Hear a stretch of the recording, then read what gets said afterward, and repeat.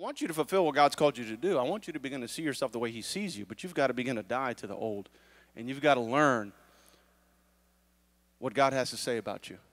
You've got to renew your mind. Everybody say, renew my mind.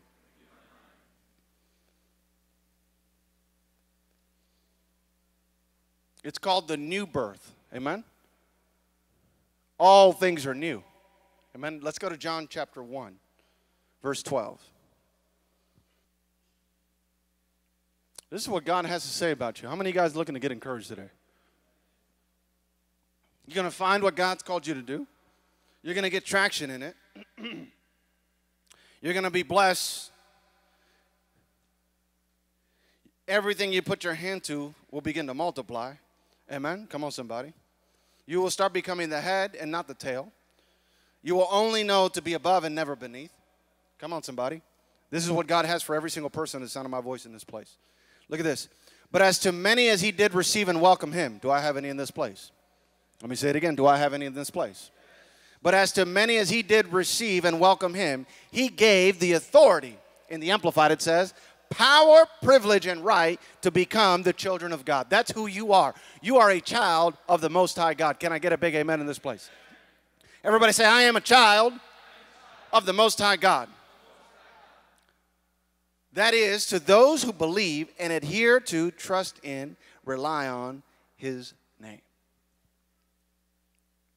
Look at this, verse 13. It says, who owe their birth neither to a blood, nor to the will of the flesh, that of physical impulse, nor to the will of man, that of a natural father, but to God. Are you listening to verse 13, people?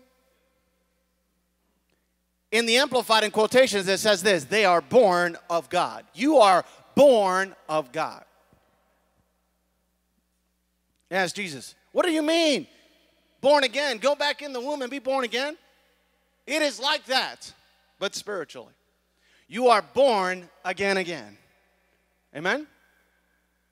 The problem is a lot of people are not born again. Well, what do you mean, Pastor? I believe in Jesus. So do the demons. Amen? To be born again, you have to believe that you're born again. I'm going to say it again. To be born again, you have got to believe that your old life with its old impulses and nature has been crucified with Christ, and you are born into a new creation that you have to renew your mind to become. Can I get a big amen in this church? That's what it takes to be born again. And if you don't do that, you won't be born again. You're not born again because you confess with your mouth. You have to believe in your heart.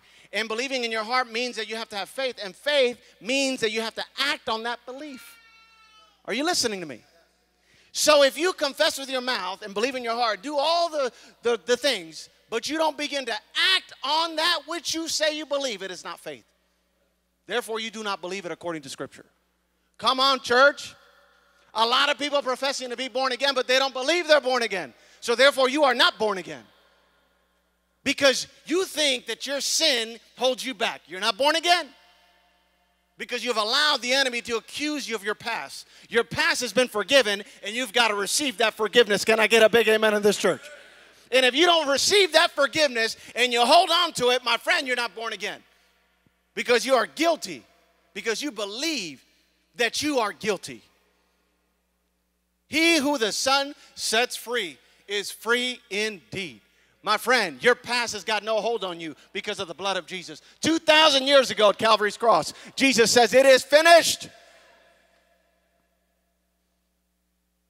Nevertheless, I live, but Christ that lives through me. The life that I live, come on. How do you live it?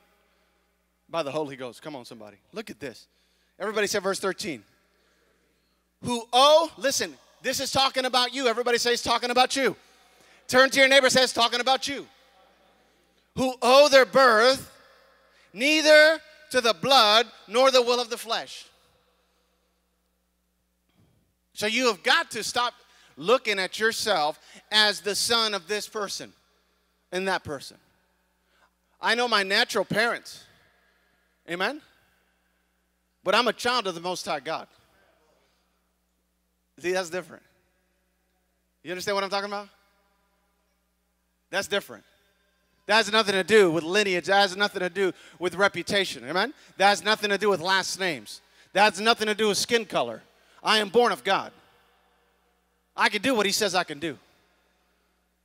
I am fearfully and wonderfully made. If you believe that your past has got a hold on you, it's because you don't believe in the blood of Jesus, my friend. You cannot believe in the blood of Jesus and believe that your past still has a hold on you. You just don't believe, my friend. And I'm challenging that by the head of the church, the Lord Jesus Christ, in this place today. Come on, somebody. Because somebody's going to get born again today. Amen? Come on, somebody. I'm tired of you living your broken life. It's time to get on the victory side. Come on, somebody. It's time to believe that you're all redeemed by the blood of the Lamb. Oh, I am forgiven. He shed his blood for me. I am as white as snow. Come on, somebody. Can I get an amen? Why? Because Jesus died at Calvary. Who owe their birth neither to the blood nor the will of the flesh, that of physical impulse, nor the will of man, that of a natural father. You are no longer, your lineage no longer is traced back to your natural father. Now it is traced back to your heavenly Father. My God, come on, if you actually believe this stuff. Think about it. If your lineage goes back to your heavenly Father and you're seated with Christ in heavenly places, and God has richly blessed you with all things pertaining to godliness and life. Come on, somebody. What have you got to fear? Amen? Woo! I feel boldness arising in this place. I've never seen the righteous forsaken or the seed begging for bread. Every man born of God has the victory and overcomes the world. Every single one. Every single one, yes, every single man and woman born of God has the victory and overcomes the world. Every single one, yes, every single one. That is you, if you believe it. Woo, my Lord, I feel it today. Well, Pastor, that's all I hear.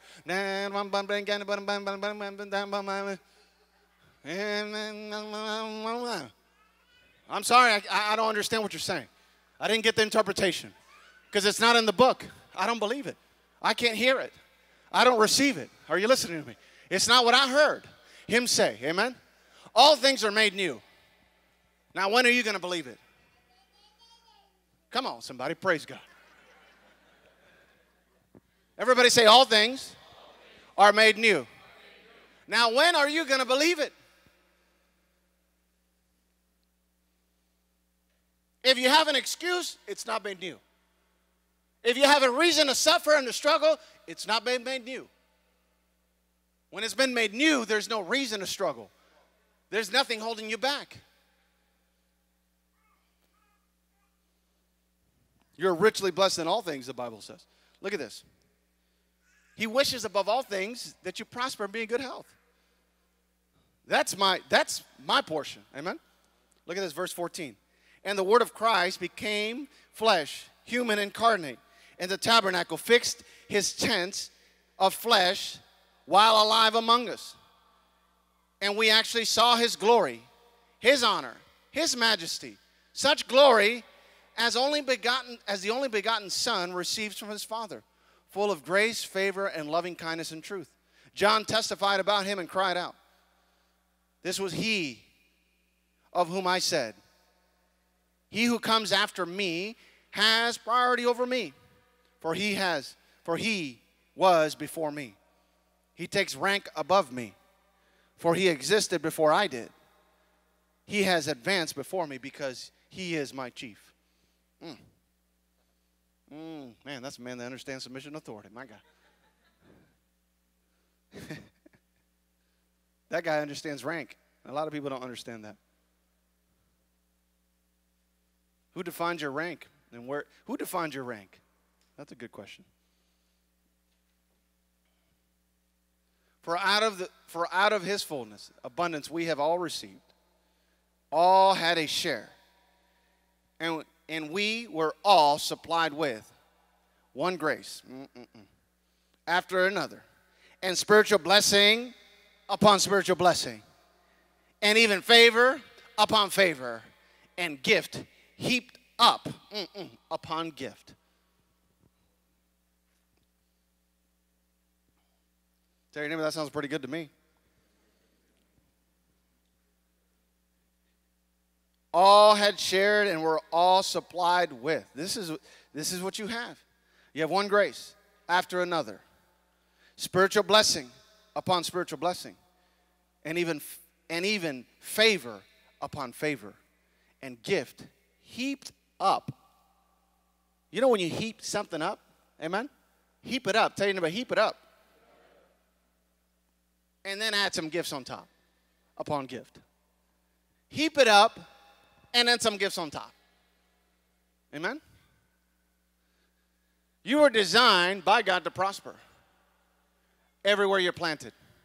You shall be like a tree. Planted by the river. Its leaf will never wither. And it'll produce fruit only in good season. No? In every season. Gotcha.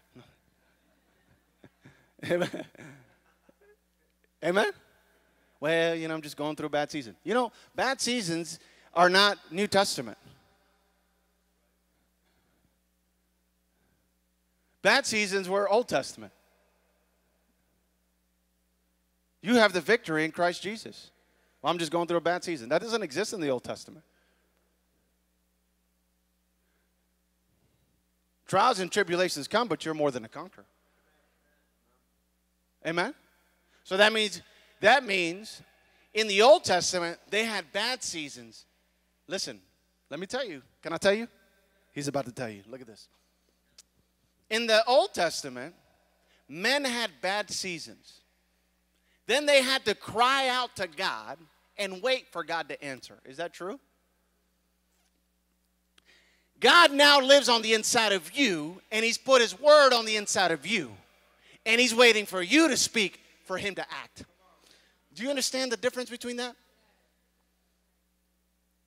I'm going to make it more clear by giving you some scripture.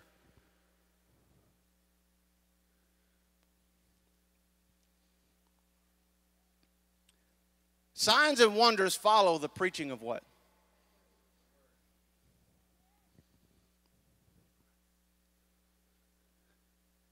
The Bible says signs and wonders follow the preaching of the word. The word was made flesh, dwelt among men. Amen? And the word now lives in you. Are you listening to me? So signs and wonders follow you because you begin to preach his word. Amen? Are you listening to me? That's why your leaf, it was prophesying of what was to come. Your leaf would never wither. Amen? It doesn't mean you don't go through a test, but you conquer the test. Amen? If you conquer one test, it'd be one thing. But if you conquer many tests, that means you're more than a conqueror. Come on, somebody. So you are more than a conqueror. You don't just conquer. You don't just take. You take that, and I'll take this, and I'll take that. Amen? Thank you very much. And you better leave me alone because I'll take that too. At the end of the day, you have the victory. Every man and child and woman born of God, everybody say, has the victory. You have the victory. And you overcome the world. Because the overcomer now lives on the inside of you. Can I get an amen? That's a big difference between the Old Testament and the New Testament. The New Testament empowers the believer to be an overcomer in every situation because you have God living on the inside of you. The Old Testament, they had to wait for him to show up. Now when you show up, he shows up. Come on, somebody. You're not listening. That's why the Bible says that New Testament believers, not Old Testament, specifically New Testament believers are children of the light.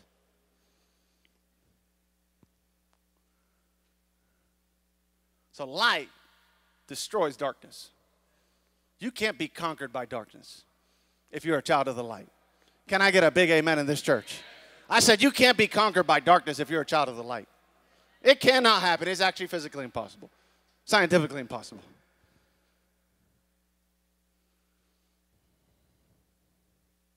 Well, I'm going through a test.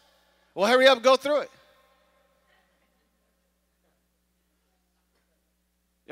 You understand what I'm talking about? Let me ask you this. I'm going through a test. I'm going through a struggle. Let me ask you this. Do you have the victory? Well, no, you don't. You start considering what your five senses see, and you'll tell a different story. You got to begin to confess what he says about your situation. Come on, somebody. And your situation will come to nothing. Can I get a big amen in this church?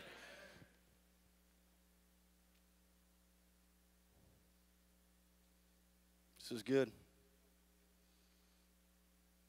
I cannot be stopped. Neither can you. You're an unstoppable force because the head of the church, the Lord Jesus Christ, lives on the inside of you. And if God be for you, who can be against you? That's the new covenant believer. Are you listening to me? God is for you because sin has been eradicated. And there's nothing blocking you from God's grace. So you have access into the Holy of Holies. Oh, I'm just going through it. You got to stop it. Tell your neighbor, stop it. Well, I'm just going through a tough season, you know. Well, let me ask you this. Do you have access to the Holy of Holies? Won't you run in? Amen? Let me ask you this. If you go run into the Holy of Holies, are you going to have peace? Are you going to have joy? Are you going to have victory? Can the devil follow you in there? Then why don't you just go ahead and do that? The problem is this. The Bible says you have access. That means you have to access it. You have access to the Holy of Holies. Jesus lives inside of me. Come on, somebody. The Apostle Paul called it Christ in me, the hope of glory. It is hope that we have access. But it's faith when you access it. Come on, somebody. Hey, come on, somebody. A lot of people live their Christianity on hope. Everything is hope. Oh, I hope he get healed. I hope God break me through. Oh, I hope the devil's defeated. Oh, I hope, my Lord. I hope. You don't, God's not giving you a great hope. He's giving you great faith. Amen? And everything in the Word clearly states that everything that is outside of faith is what? Sin. You just got to get into faith. Faith is acting on that hope. Tell your neighbor, faith is acting on my hope. Hope draws you in. Hope makes you curious. Hope is the trailer to the movie. Man, I think I want to watch that movie. Amen? And the Lord will do that. You spend enough time with Him, He'll give you a trailer of what your life looks like in Him. Anybody get that? Anybody get one of those? The Bible says He'll show you things to come. To who? To the believer. Do I have any believers in this place?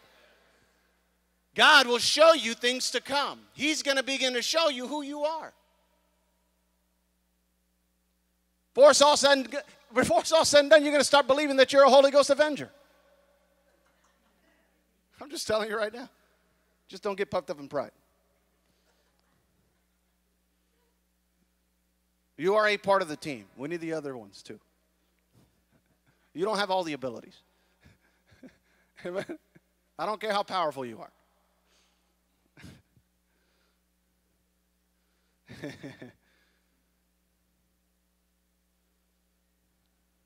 Everybody say, Jesus lives in me. Christ in me. The hope of glory. It's time to walk in that hope. Amen?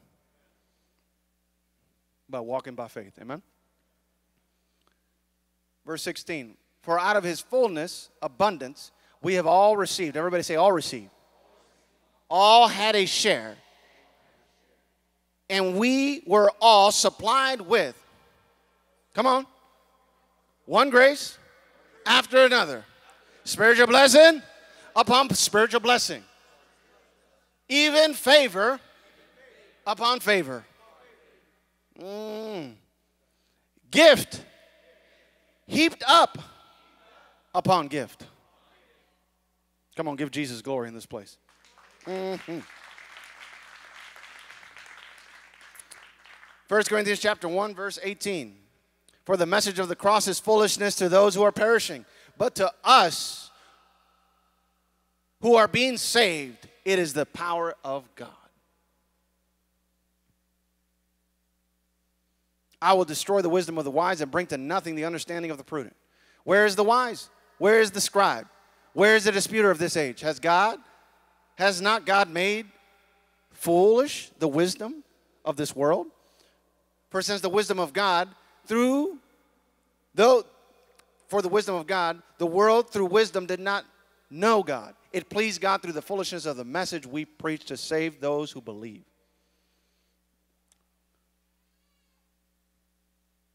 You get so caught up in the things of the world, you're going to start thinking that the gospel is foolishness.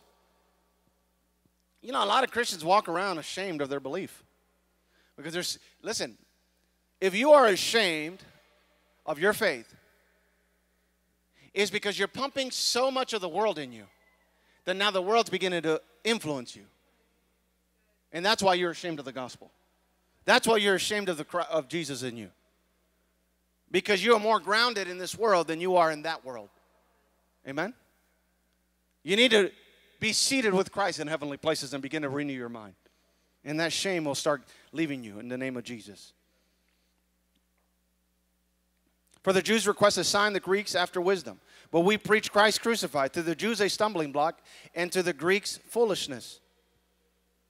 But to those who are called, both Jews and Greeks, Christ, the power of God and the wisdom of God. Because the foolishness of God is wiser than men, and the weakness of God is stronger than men. Come on, somebody. Verse 26, for you see your calling, brethren, that not many wise according to the flesh, not many mighty, not many noble are called. But God has chosen the foolish things of the world to put to shame the wise. God has chosen the weak things of the world to put to shame the things which are mighty. Amen? How can you bring down mighty things? Good question. See if anybody's got the answer. How can you bring down mighty things in the world? Let me ask you this. Are there mighty things in the world? How can you bring down mighty things? By being mightier. You didn't see that one coming. Amen? In order for you to bring down mighty things, you have to be stronger than they are. And you are well able to take the land in Jesus' name. Well, what are you telling me, Pastor Alex? I'm telling you that God's going to make you mighty. Mightier than the things of this world. You know why? When you are able to take down mighty things, you have a thing called dominion. Can I get a big amen? And that is originally what God bestowed to Adam. And God has restored it through Jesus Christ. The Bible calls Jesus the second Adam. Come on, somebody. To eradicate the mistakes the first Adam made. Can I get a big amen? To restore us back to our original nature, which is to have dominion and to be fruitful, to take the land and to subdue it and to multiply it. Can I get an amen in this place? Are you listening to what I'm saying? How can you listen to these things and have a defeated mindset? The only way you can have a defeated mindset is if you're listening to the devil. He's the accuser. First thing he's going to do is accuse you of everything. Get you to feel guilty. Get you to feel ashamed. And in that place, he'll completely have his way with you. You've got to believe that you've been set free and delivered by the blood of Jesus.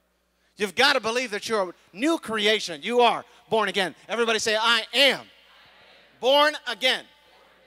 My past has been wiped clean completely. Separated as far as the east is from the west. Never to be remembered.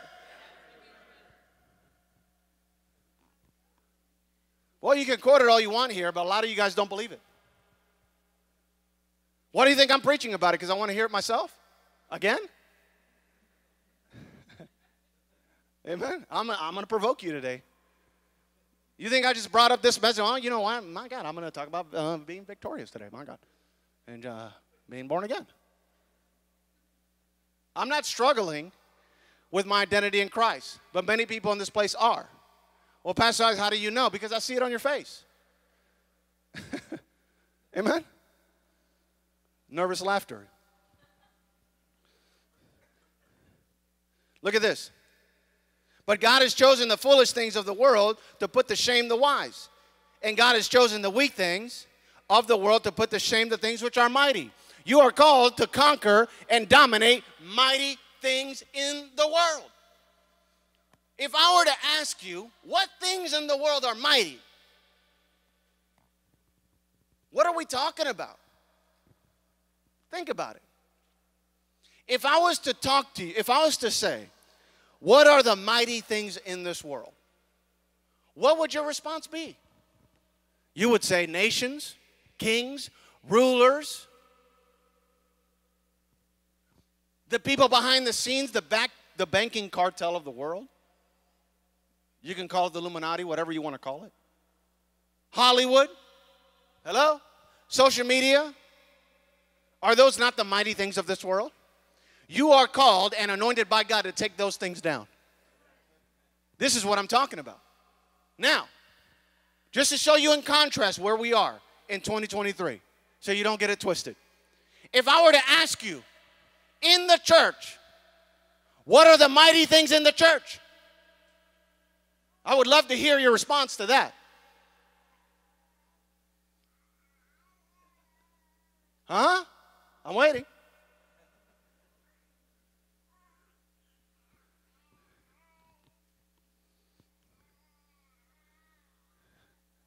You can take out the things in the church, a modern day church, with a super soaker. Right now. Because the church is not in her right place. What are the mighty things in the church?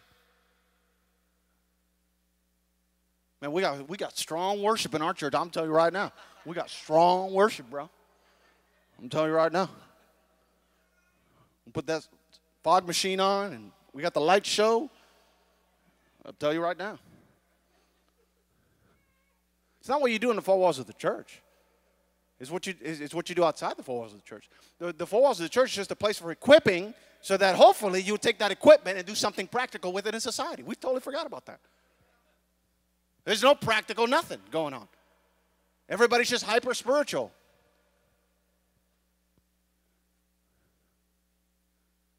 What's mighty in the church? Oh, man, we got big LED screens. My God. Seen that LED screen in that church? My God, that thing's worth probably $200,000. Wow. Mighty LED screens. Mighty buildings. Mighty 10-acre plot of land. Wow. Devil's not impressed. Amen? He's like, oh, yeah, that's a cute LED wall. You know, I built Dubai, just to let you know. I mean, I don't want to rub it in now, but we got Dubai. We got Fort Knox. You ever heard of Fort Knox? I got enough gold to build your church.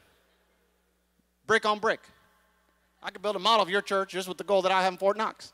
He's not impressed. Listen to me. Well, why is he winning? You know why the devil's winning? It's not because he has the victory. We have the victory. But unless you act on your faith, we're not going to take back what is rightfully ours. What if Caleb didn't tell the children, the Hebrew children, Israel, what if he didn't tell them we are well able to take the land? What if the spies came back and they were discouraged and were like, my God, that's really mighty right over there. Do you see how mighty that is? You know, guys, I think you're right. We should go back. Let's go back. Let's go back in the camp and worship. Let's go back in the camp and burn incense. Let's go back in the camp and burn a couple more offerings for the Lord. I'm not saying, look, there's a time and place for all that stuff. But there's a time and place where God tells you to take the land, and you have to take the land. And if you don't take the land is not taken. I mean, it's not rocket science. That's great. I love worship. I love teaching people. But I get nervous when people start just listening. I don't see no fruit in their life. So then that's why in service I get a little hot and spicy and I jab at you. And I provoke you. And I try to do whatever I can to take you out of the outer limits of your mind. You're either going to get offended or you're going to change. But I'm not going to keep a bunch of lukewarm people in my church. Are you listening to me? Well, Pastor, why are you taking a jab at me? I'm taking a jab at you because I want you to change. I don't want you to get to the other side and suffer loss of all the things that God had for you, but you never took them. Come on, somebody. We are well able to take the land. You got to wake up. The excuses change when you begin to believe that you are born again. You are a new creation, a new creature. Everybody say, I am a new creature. You ain't never seen anything like me. I've never seen anything like me. You're becoming acquainted with your supernatural nature. Can I get an amen?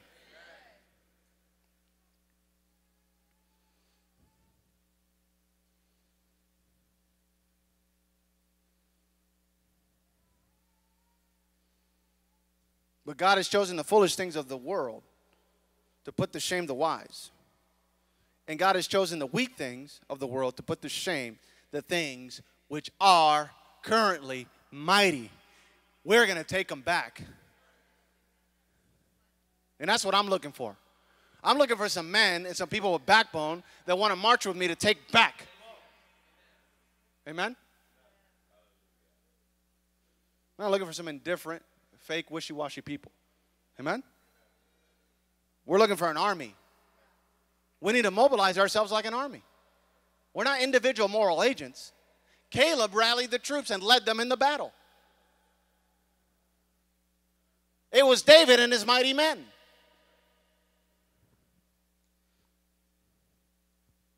But nowadays, all the mighty men, they're too mighty in their own sight.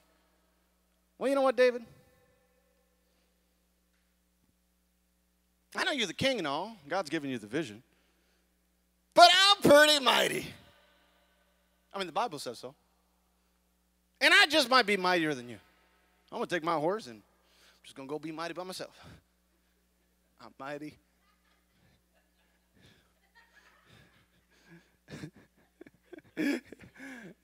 We got a lot of champions out there. I call them champions. I know a champion when I see one. There's one thing the Lord's given me is a supernatural ability to recognize a champion.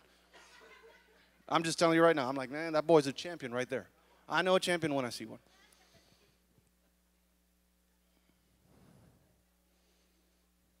Oh, you champion. Love you. I'm not changing. You know what? I'm going to take my horse and pretty mighty. I don't know if you noticed.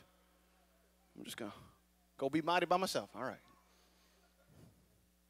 Isn't that what the devil did?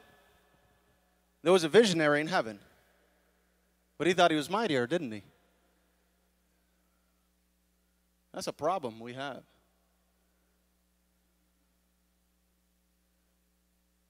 I'm going to try to bring a solution. I'm going to bring a solution to this problem. Because the solution is the word. It's proper doctrine. It's teaching people how to hold rank. Amen? Devil's like, you know, man, he woke up one day, he's like, have you guys seen this? Look how amazing I am. I mean, all these thousands of years, wasting my time not realizing how amazing I am. Unbelievable. Would you just look at me? Just look at it. Wow. Just so amazing. Unfortunately, that's what happens to success. Success can do that. You know? Before you had the Louis Vuitton shoes, you didn't think you were too amazing. Now you got the Louis Vuittons. I'm like, oh, hold on a minute. Guys, hold on a minute. I think I might just be a big deal. I got manservants. Hold on a minute. Guys, I think we can make a bum rush to the Godhead and take over this whole thing. What an idiot.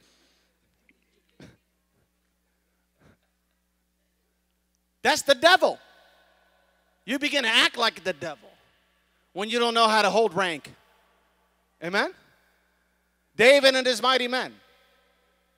Mighty. But they're mighty because they're men under authority. Hey, what made them mighty? What makes you mighty? What gives you authority? It's because you're under authority. Can I get an amen? Look at this. But God has chosen the weak things of this world to put to shame the things which are mighty. And the base things of this world and the things which are despised, God has chosen. You know, it's funny, so many of you, verse 28, focus on that storyline. That is your storyline, and it's been your storyline for so many years. Oh, I'm just a base thing. I'm a despised thing. You know, yeah, I'm just a despised thing. Bro, did you not read the Bible? You're the one that's chosen. Wake up. You can't use that as the excuse. Well, You know, I'll tell you right now, if anybody's overlooked, it's going to be me. I'll tell you right now. If anybody's not going to get affirmation and a pat on the back, it's me. Ain't nobody care about me.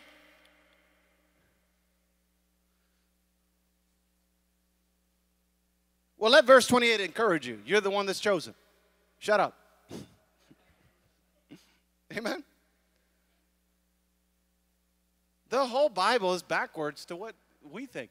See, in our society, it's the good-looking, intelligent, whatever, tall, dark, and handsome, whatever you want to call it. It's a joke. Nevertheless, true. I digress. It's not about those things. You understand what I'm talking about? It's not about those things. It's about what God says.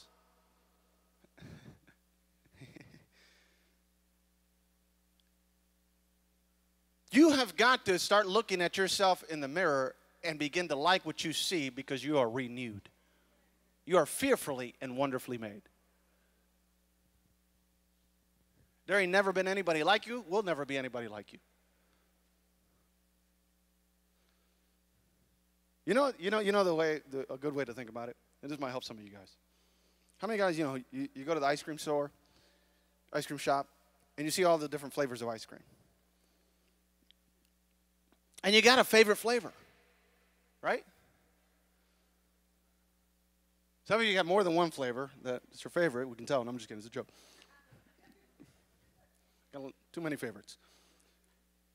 But most people have a favorite flavor, right? Hello? They're all unique, colorful, different, right? God's made many different flavors of men and women, many different varieties. You know what's amazing about God? All of them are his favorites. Have you ever looked at yourself like that?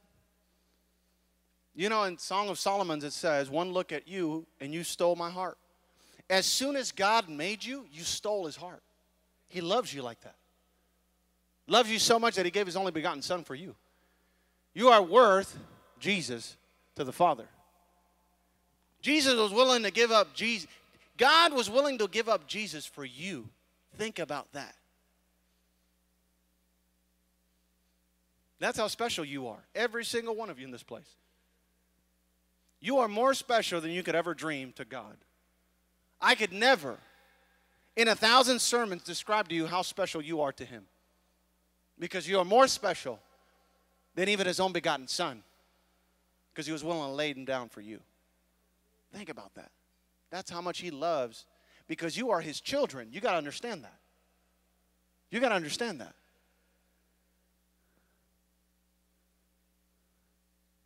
Jesus is the firstborn of many sons being brought to glory. That's who you are.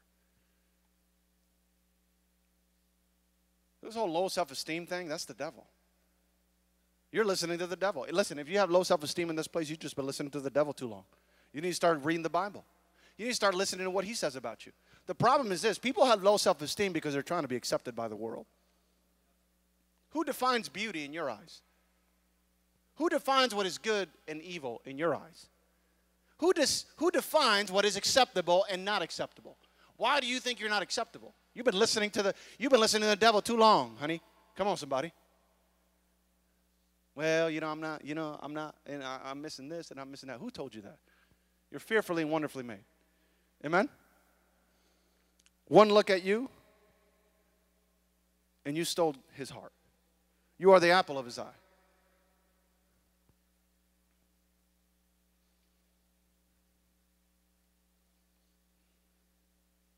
You walk in the field, you see this bright red apple. Wow. It's the most beautiful one in the tree. That's who you are to him. You're the one that he chooses to go after. That's what it means to be the apple of somebody's eye. People don't know that. People quote it. Oh, the apple of his eye. Well, I guess, God likes apples. I think Adam ate an apple, Hold on. Well, I don't understand what the apple analogy is about. It's a figure of speech. Being the apple of his eye means that you're at the tree full of apples, you are the one apple that he desired. That's you. You're the one that he desires. Everybody say, I am the one that he desires. That is your identity in Christ. You mean me? I am? I don't know about you, but I know for a fact I'm the one that he desires. You got to know it like that. How can it be for everybody? It is like that because he's God. You're not God.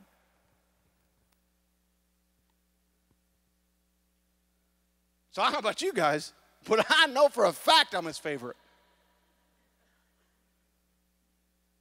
He'll make you believe that because he actually believes that. That's the way he sees you. You're his favorite. Now think about all the bad things and all the stupid things that you think in your head about yourself when he's in heaven looking at you as the apple of his eye and you're his favorite.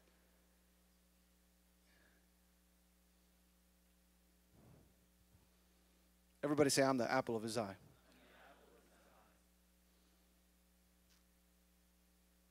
And the base things of this world and the things which are despised God has chosen, and the things which are not to bring to nothing the things which are. Now, if I were to ask you what things are in the world, there's a lot of things you can say. We call to bring him to nothing, amen? To commandeer, that no flesh should glory in his presence.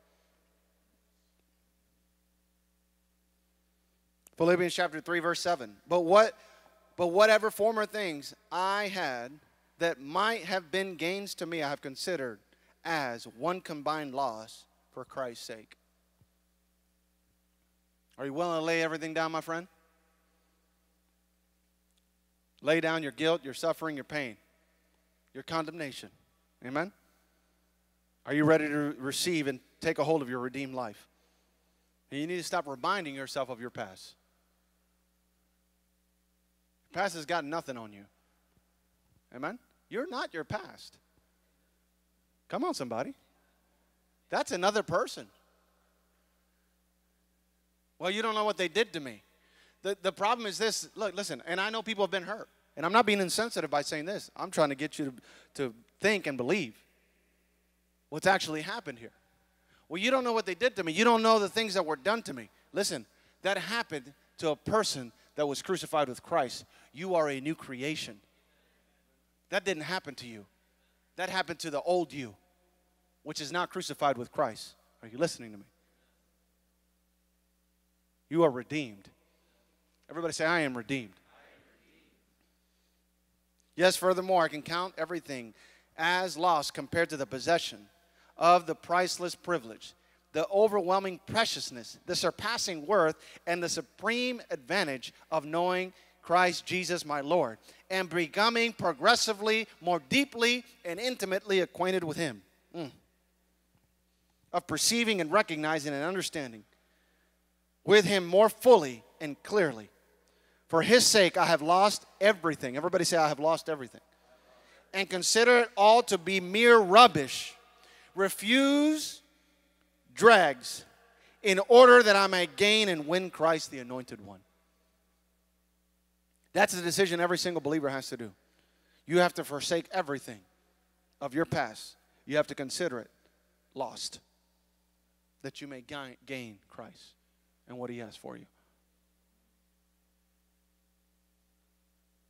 Because of this, I have an overwhelming ability to believe in people. Amen? Because only heaven knows what kind of unrealized potential lives on the inside of you. There's actually no limit. I don't put any limits or caps on anybody. Amen? We're all becoming acquainted with this new creation that you are, including yourself. There's nothing holding you back. The only thing holding you back is excuses. That I may actually be found and known as in him, not having any self-achieved righteousness that can be called my own. Man, this is so good. Based on my own obedience to the law's demands. Ritualistic uprightness and supposed right standing with God thus acquired by possessing that genuine righteousness which comes through faith in Christ, the anointed one. The truly right standing with God which comes by God by saving faith. Isn't that amazing? You could be accepted by him because of what Jesus did, not because of what you've done. I'm saved because of what Jesus did for me on the cross. He purchased that for me. The Bible says you have been imputed righteousness. Can I get a big amen in this church?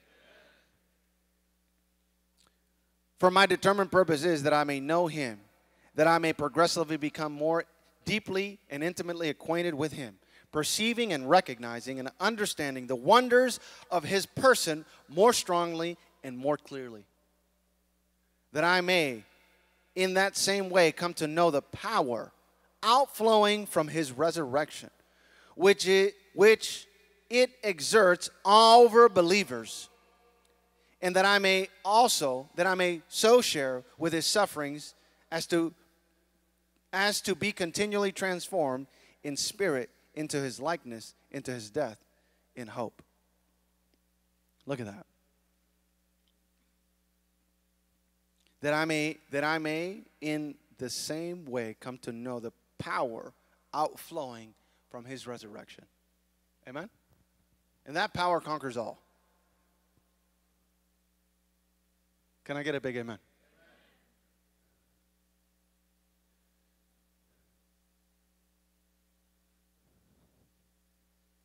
Yes, in this life you will suffer persecution. But just because you suffer persecution doesn't mean you don't overcome. You overcome and you win at the end of the day. Amen? You win the war. At the end of the day, you always win.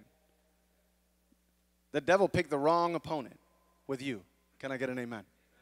If you have Jesus living on the inside of you, he picked the wrong opponent. Tell him you got the wrong one. Hey, you know what I'm talking about? Some of you in the world, you got the wrong one, buddy. Hold up a minute. This brother don't got the wrong one.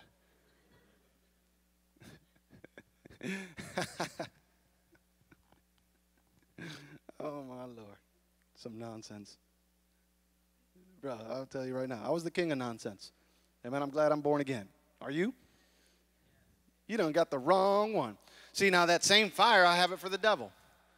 Amen, my fire hasn't changed. It's just flipped to my real enemy. Before, I used to think my brothers were my enemies. Amen? Now I know what my real enemy. Amen? And he done got the wrong one. I'm just telling you right now. Before, I used to look at my brothers with the crazy eyes. Now I get the devil with the crazy eyes. You done got the wrong one, bro. Amen? Hey. You done got the wrong one.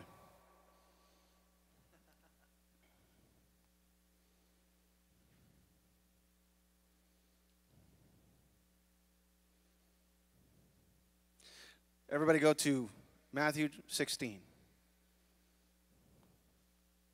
This is what it comes down to here. Come on, man, you got to believe it. Do I have any believers in the house? Come on, are you going to continue to give yourself excuses? Or are you going to tell the devil, you got the wrong one, buddy? You got the wrong one. I'm just telling you right now. You don't come up in here like that. Amen? That's how I do it. My kids get sick or anything happens in my house, hold on a minute, you done got the wrong one. Hold on, I'm going to be right back. You know, before when I said I'll be right back, people would probably start running. You know what I'm talking about? Now when I say I'll be right back, the devil's the one running. You know what I'm talking about? I'll be right back. Hold on a minute. I got something for you, buddy. Now I get the anointing oil. You know what I'm talking about?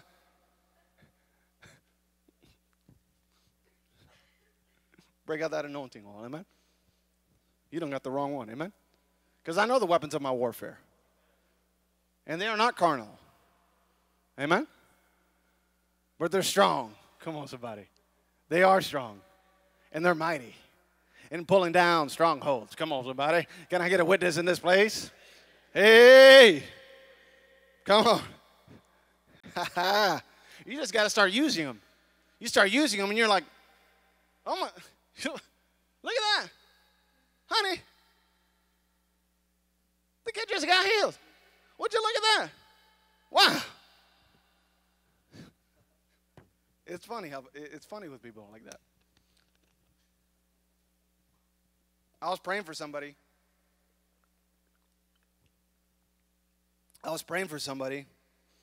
You know, their finger was like broken or something. And it was all purple and it looked like somebody hit it with a hammer and it was like smushed up. It looked like a giant sausage, black and purple. And I just laid hands on them, prayed. You know, the problem is a lot of times people think you have to dramatize everything. You have to, like, you know, speak in emergency tongues. But, you know, and offer up a lamb and a bull and a ram before the Lord.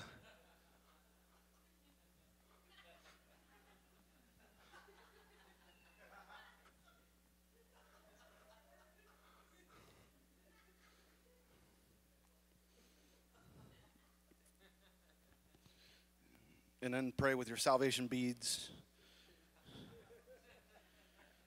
Drink water from the Jordan. Pray while holding on to that little part, that little snippet, that little piece of the old wooden cross that you got at TBN.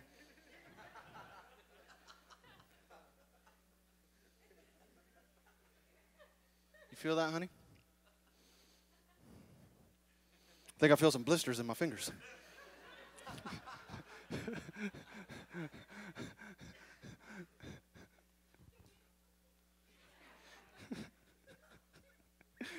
Because a religion is hyper, just everything's so just hyper crazy. When you go and do something just simple, just acting on the word, people don't take it seriously a lot of times. People, it's like. So I laid hands on it. I just grabbed his hand and just very quick prayer. Father, in the name of Jesus, I command this finger to be healed. And the guy woke up the next day. The finger was completely healed. He was going to go to the hospital. I mean, completely healed.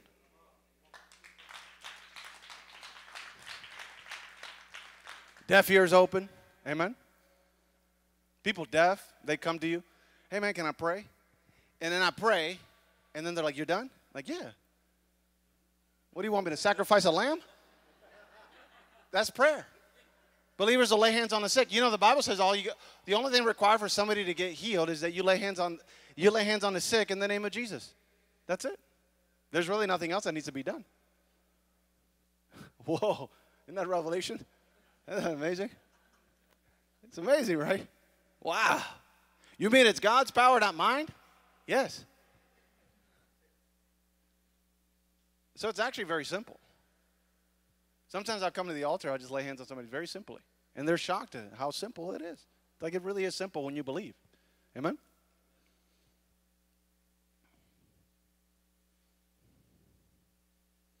There is time where the anointing comes on you to pray the effectual, fervent prayer of a righteous man availeth much. But that's not you initiating it. Amen? That's the Holy Ghost. That's the unction. Like you start praying in the Holy Ghost, and all of a sudden you get an unction. It's like you hit a vein. You know what I'm talking about? And you start praying effectively and fervently. Come on, somebody. You start standing in the gap, interceding for somebody. Amen? But that's all by the Holy Ghost. It's by the grace of God. Amen? It's not your physical effort that makes the prayer stronger. It's the anointing and the unction of the Holy Ghost. Let me give you an example. You see people pray sometimes, and they're all like, God. But they're doing it. You know what I'm talking about? It's not a manifestation of the Holy Ghost. The sad thing is they're actually doing it. Like if it was a manifestation of the Holy Ghost, I get it. The guy's, acting like whatever, He looks crazy because the Holy Ghost is on him. I get it. I've done that. But when you start acting crazy, that's a whole different thing now. Now you're the one acting crazy. Why? You think you're going to make God move with all that? Well, let me try one knee. Pray on one knee. Okay, maybe two knees. It's not about physical effort. Get in the Holy Ghost. Pray in the Holy Ghost. Amen? And if the Holy Ghost manifests itself in you in a certain way, and there's an unction for you to do something, do that. Amen? But it's not about your physical exercise that somebody gets healed. It's not like you're trying to tune in to an old AM radio station. I almost got it. Oh, no, I went past it. What? Got the antenna outside. Trying to get a hold of God. Some people pray like this. Trying to get a hold of God. Where is he? Well, I'm going to find him right now. Tell you right now, I'm going to find him. We're going to get this miracle, honey. You just give me a minute here. I just got to get on that frequency. That's New Age crap. Amen? That's not grace. Grace is just get in the Holy Ghost. Spend time with him. Love on him. Talk to him. Pray. And the Holy Ghost will begin to pray through you. Amen? The Holy Ghost will begin to instigate things in you. And do that. Amen? Not some, and that's where people get weird and flaky. Because people start reproducing manifestations. Amen? Don't do that. Don't try to conjure up things. You get into Fruit Loop land like that.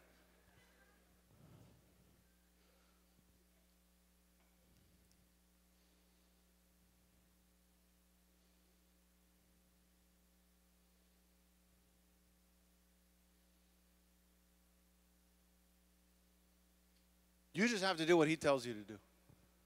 Amen? Stop trying to put anything on. Amen? Look at this, verse 15. All right, let's go to verse 13. Matthew, and by the way, that was Matthew 16:13. Look at this.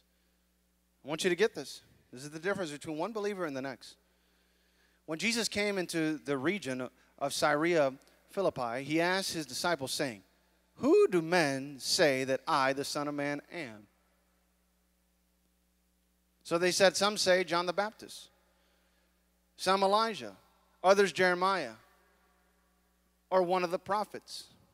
And this is the key right here. Everybody say this is the key. Verse 15. He said to them, "But who do you say that I am?" Amen?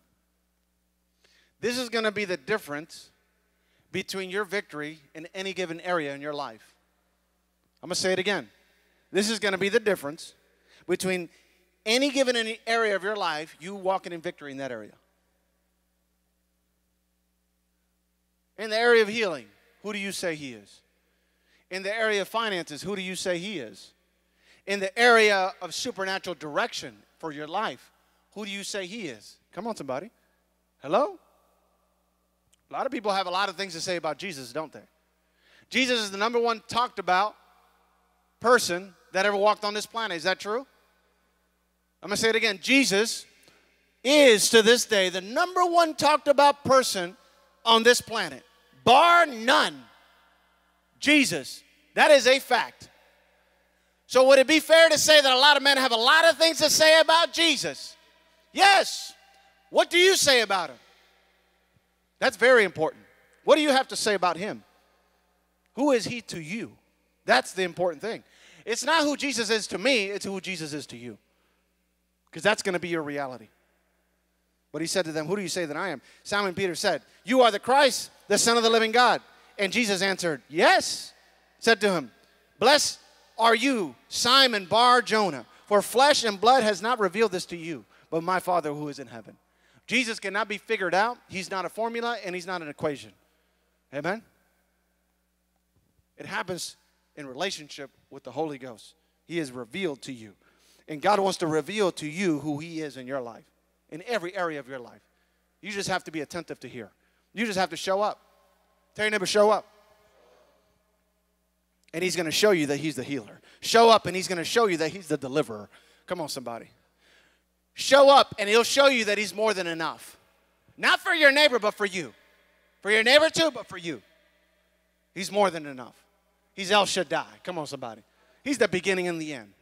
Come on, somebody. He started a great work in you. He's going to finish it. If you allow him, if you get out of the way, if you crucify your flesh. Come on, somebody. Pastor Oz, why is God not having his way in my life? Because you're getting in the way. Get out the way. I choose to know nothing except Christ and him crucified. Start emptying yourself of everything and filling yourself with him, and all your problems will go away. Can I get a big amen in this church? Can I get a big amen?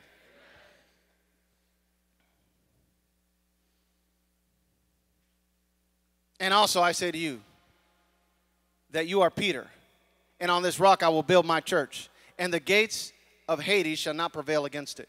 I will give you the keys of the kingdom of heaven. Whatever you bind on earth will be bound in the heavens, and whatsoever you loose on earth will be loosed in the heavens. Then he commanded his disciples that they should tell no one that he was Jesus the Christ, because he had yet not been revealed. Amen? Jesus conquered death, hell, and the grave. He took the keys, and he's given those keys to you. Whatever you bind on earth will be bound in the heavens. Whatever you loose on earth will be loosed in the heavens. It's what you allow that will happen in your life. God is willing, and he's able. Amen? But now you have to allow him. You have to give him access. You have to say, God, I'm not withholding anything from you. Come do whatever it is that you want to do in my life. Come on, church. Look at this. 2 Timothy chapter 1, verse 7.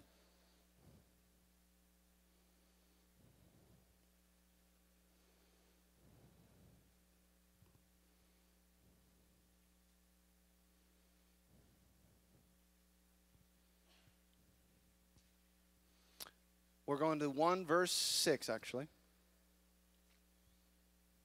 And you have to be reminded of this constantly. That's why it says in verse 6, to remind you. Everybody say remind you. Therefore, I remind you to stir up the gift of God, which is in you through the laying on of my hands. For God has not given us a spirit of fear, but of power, love, and a sound mind.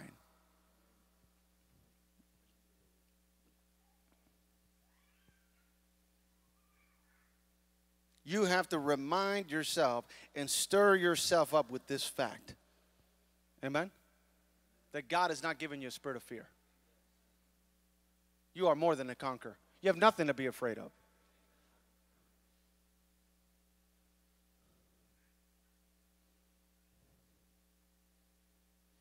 But what happens is this: people don't stir themselves up in this fact. People don't remind themselves of this fact.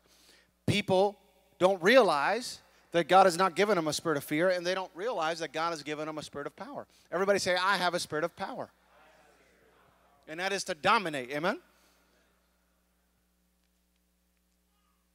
And because people don't realize this, people experience verse 8. Verse 8 is where most Christians are. Look at this.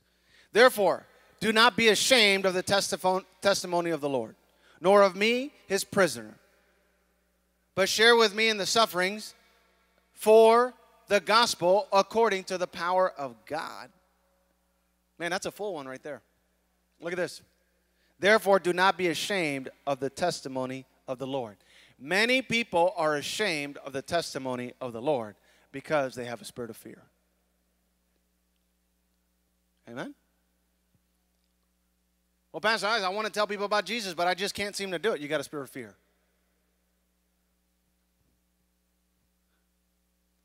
Check it out.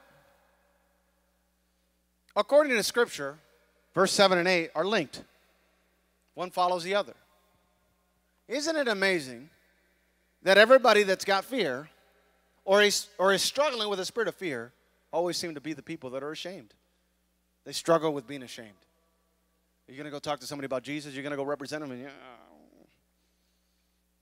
amen? You need to get the shame out. Amen? How do you do it? Therefore, I remind you to stir up the gift of God. Well, how do you do it? Through the laying on of my hands. Amen?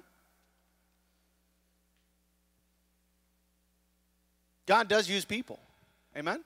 Boldness is something that is imparted, and it's in Scripture.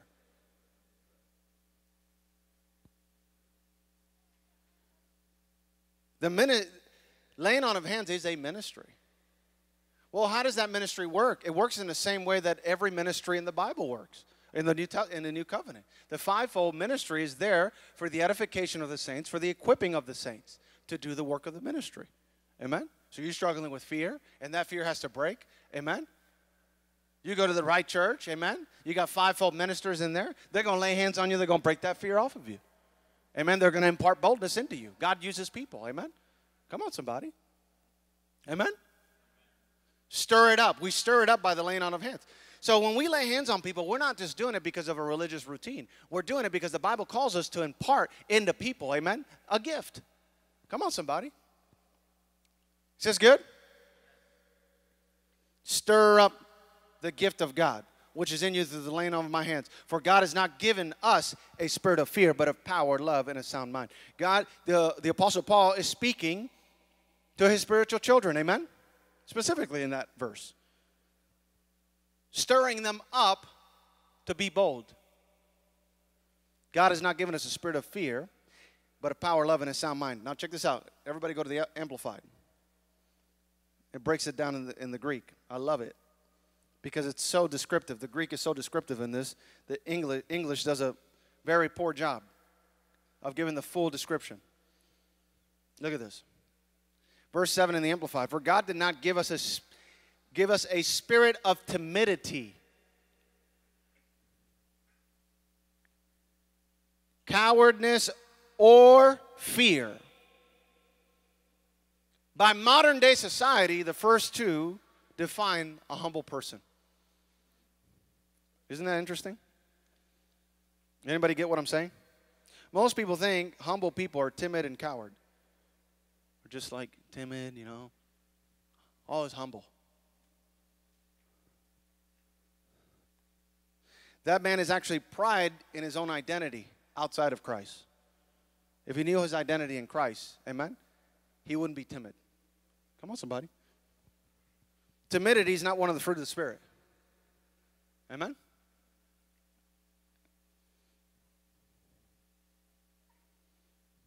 God has not given you a spirit of timidity, of cowardness, or fear, but he's given us a spirit of power and of a love and a sound judgment and personal discipline. Abilities that result in a calm, well-balanced mind and self-control. Isn't that amazing?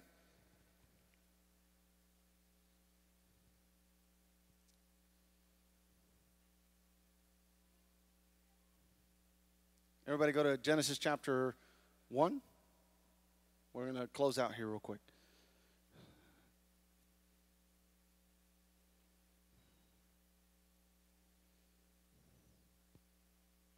As a matter of fact, let's go to Deuteronomy 8, because let's do that.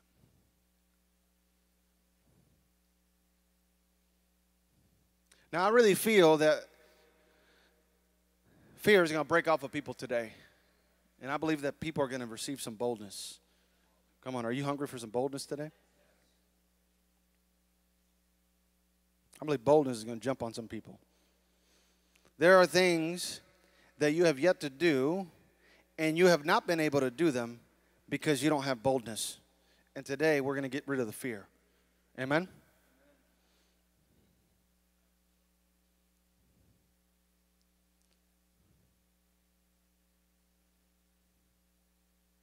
Boldness in Scripture is synonymous with the word power. Come on, somebody. You got power. In the Greek, it's dunamis. You have dynamite power in the Spirit. Amen. You're a Holy Ghost Rambo. Amen. Come on, somebody. Amen. Dunamis. Tell your neighbor, I got dunamis. I got dynamite power. Oh, don't feel sorry for me. You make a mistake. Oh, you don't know who I am. I'm Jason born in the Holy Ghost, my God. I'm just being humble right now. Be careful now. Hey, you know what I'm talking about. Don't ever make the mistake. Don't do it. What mistake? To mistake my humility for weakness. Come on, somebody. Don't ever do it. Come on, tell your neighbor, don't mistake now my humility for weakness. Now I look all humble now, but don't do it. Don't you do it. Oh, don't do it. Oh, don't do it. You better not do it. Don't ever mistake my humility for weakness. My God.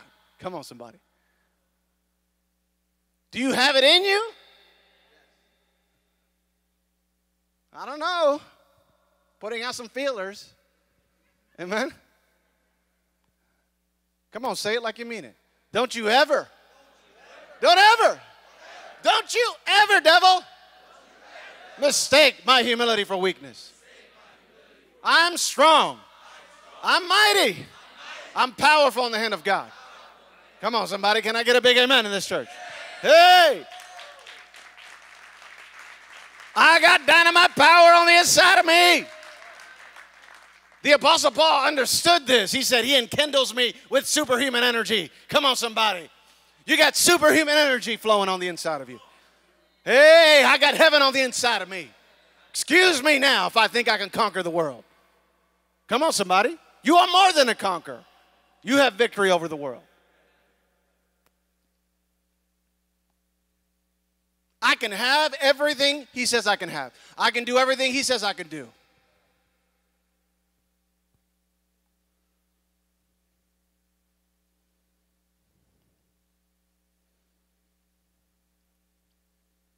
Dynamite power. Deuteronomy 8. Every commandment which I commanded you today, you must obey, you must be careful to observe, that you may live and multiply. Key word being observe. Amen? The Holy Ghost empowers you. Listen, and this is very simple. How are you going to walk in it? You have to observe. Well, how do you do that? Let me ask you this. Do you do that in your own strength? Do you observe God's commandments or do his will or his bidding or even read the Bible and understand it with your own ability, with your own intellect? How do you do it? By the Spirit of grace. Remember, he gives you the power and the ability to do of his good pleasure. Amen? So that's the difference between us and them. It's the same promise. Same promise that he gave to them is the same promise he gives to us. It's the Abrahamic blessing. But you know what the difference is? We are empowered by God himself to live it out. Literally energizing us. The same Spirit that raised Jesus Christ from the dead lives in who? Lives in who? In who? In who does it live in? Let me ask you this. Are you sure? The same Spirit? Are you sure not a similar Spirit? The same Spirit that raised Jesus Christ from the dead lives in you? To quicken? To make alive? Your mortal body? Did I say mortal body? So does that mean you age like everybody else? Does that mean you get sick like everybody else? Does that mean you have superhuman energy in your body? Come on, somebody. Hey! You understand what I'm talking about? Oh, Jesus, somebody's going to get into this place. I don't age like everybody else. I don't get sick like everybody else. I am enkindled with superhuman energy. My God, that's boldness. I don't talk like everybody else. I don't walk like everybody else. I don't even look like everybody else. Try to put limitations on me. I'm enkindled with superhuman energy by the Holy Ghost. My strength comes from the Lord on the inside of me. That's why I know great men of God in their 80s still preaching like they're 30 years old. How do they do it? They're enkindled with superhuman energy. They're just as sharp as they were when they were younger, if not sharper. Facts. Because they got a hold of this revelation. Somebody tell me, oh, my body's falling apart. Your body, not mine. Meet me at the basketball court, you'll find out. Listen, many people have made the mistake of underestimating me on the basketball court. Don't be the next one. If you want to be the next one, I'll just catch another body. It's okay. I ain't got no problem doing that. It's facts. I would love to race my 18-year-old self. How is it possible? Because I just believe differently than you do.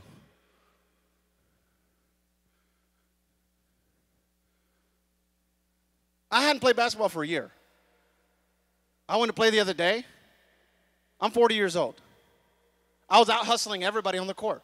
I haven't played for a year. I haven't played basketball for a year. I haven't done any physical exercise for a year. You might think it's stupid. Just because you don't know your promise.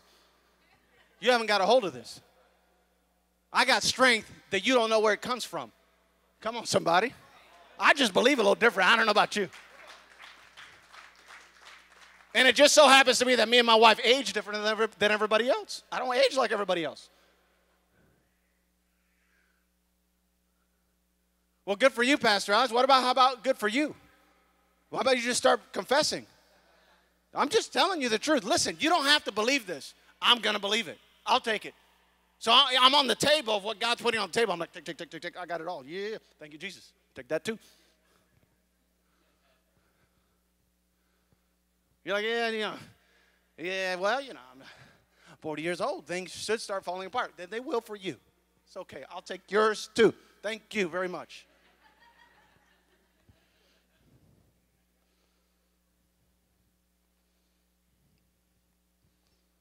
In old age, amen, you'll be strong. If you believe it. I don't know. Might be talking to the wrong crowd. But I'm just telling you right now, you're going to see it in me. I'm not going to age like everybody else. I refuse to. So it just so happens that I don't.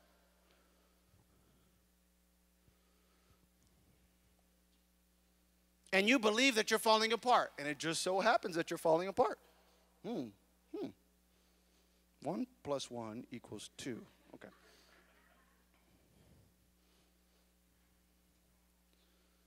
Come on, I'm instigating you to stop dealing with complacency and start becoming excellent. Because excellence lives on the inside of you. And his name is Jesus. And he wants to prosper you and be in good health. Do you receive it today? Man, I'm a force spoon feed it to you if I got to today. I'm just telling you right now. Come here, open them cheeks. I'm just going to put it in. Spoon feed it. Amen? Look at this. Every commandment which I command you today, you must be careful to observe. So there are people that are careful to observe, and there's people that are indifferent, careless. That's not who I'm talking about today. I'm talking about those people that want to be careful to observe. Remembering that it's God that's empowering you to do it. Your old sin nature has been crucified. Amen? You've been given a nature of righteousness in the Spirit. So walk, therefore, in the Spirit. Amen? Come on, somebody.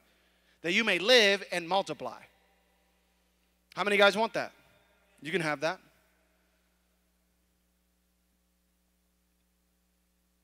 Now, if I told you that you may live and multiply, that means one thing. If God told you that you may live and multiply, amen? God has access to a lot of things. Amen?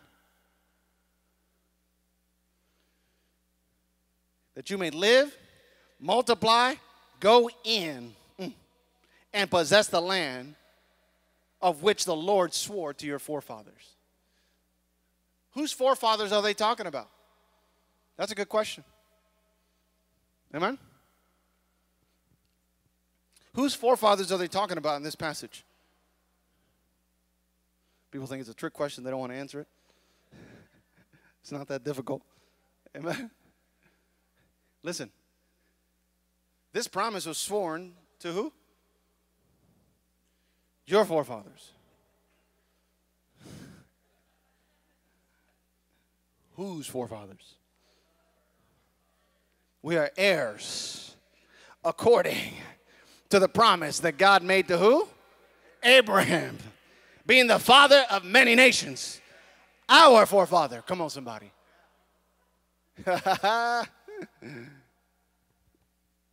That you may live. God wants you to live. He wants you to multiply.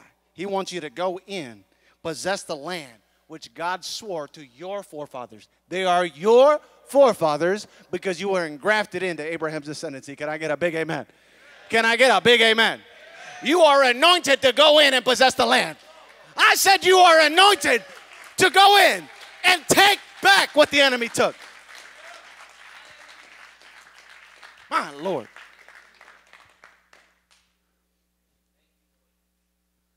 Well, it's funny because I think part of the reason why people don't prosper is this.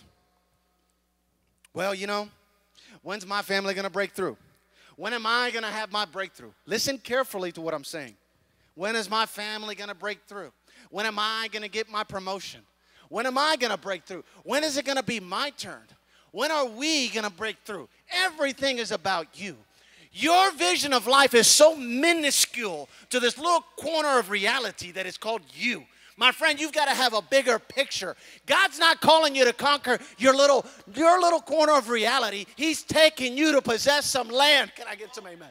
Come on, somebody. Possess it far beyond your little world. And it's funny because everybody that's like that gets nothing. Well, when am I going to break through? You're never going to break through because everything's about you. When am I going to have my turn? When is it going to be my turn? It's such a minuscule little vision. It's bigger than you. When you start going and possessing the land, guess what God's going to do with you? All the things that the world pursues, all the things that the world calls breakthrough, those will be your add-ons. So you got your eye fixed on the wrong thing. That's why you can't be blessed, because you're so selfish. Everything's about you. The gospel's not about you only. It's about redeeming you so that everything that you have freely received, you're supposed to freely give. But you don't want to freely give anything. You just want to break through. So guess what? You don't break through. You know, when are we going to have our financial breakthrough? Well, how about being an answer to somebody else's prayer and God will answer your prayers? How about he that refreshes others, he himself is refreshed? Man, it's interesting. I never refresh others, and I'm never refreshed. Come on, somebody. Come on, I'm preaching good today. Come on, man. Well, when am I going to have my breakthrough? When are we going to break through? You know, man, you know what's funny? Me and my wife are never talking about our personal breakthrough. Ain't that something? I'm always thinking, you know what? How can we break them through? How can we help these people? Who can I disciple and help and mentor? Amen? Who can I go be a blessing in their life? And guess what happens to me? I never have to pray for anything.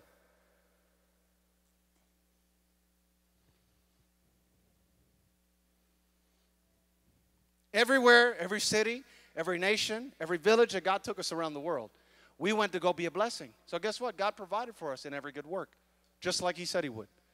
He provided for us in every good work. Richly. As soon as you start taking your eyes off of you and putting your eyes on your brother, God's going to break you through. A key to walking out Scripture is the way Jesus summarized it all. And people miss it, and I've been talking about this for weeks now.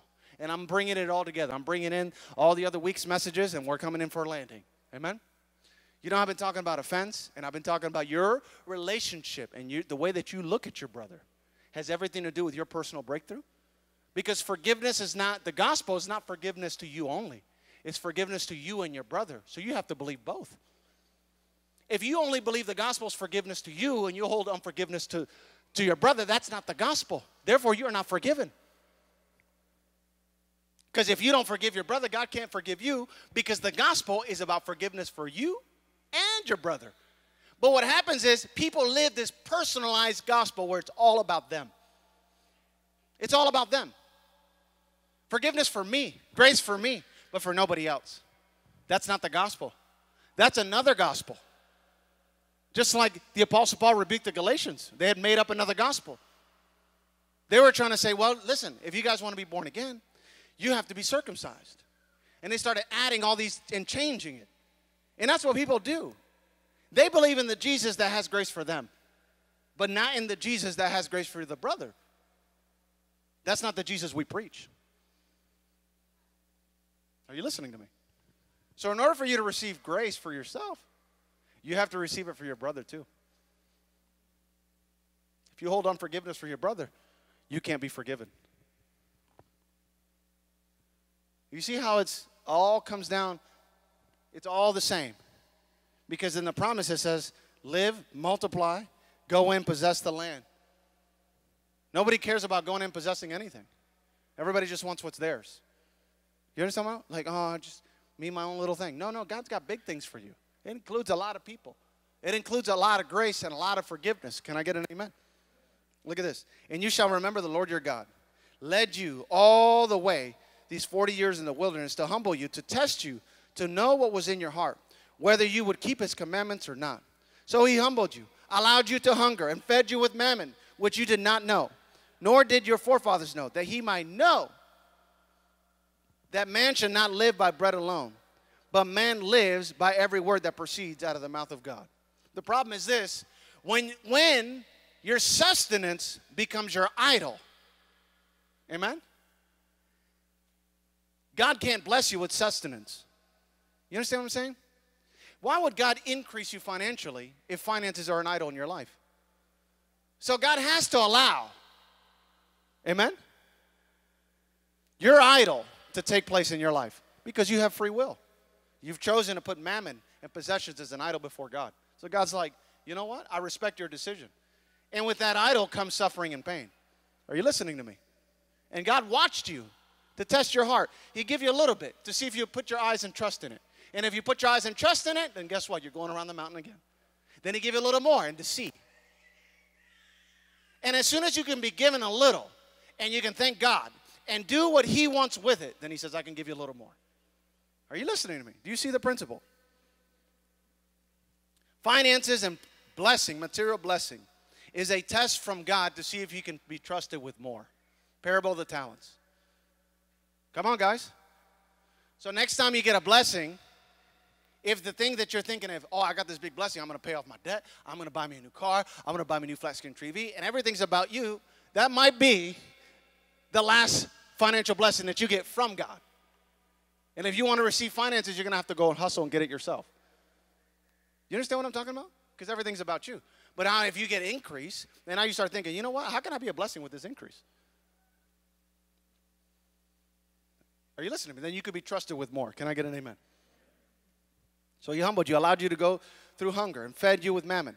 Why did he allow them to go through hunger? Why? Because they chose to make the wealth their idol.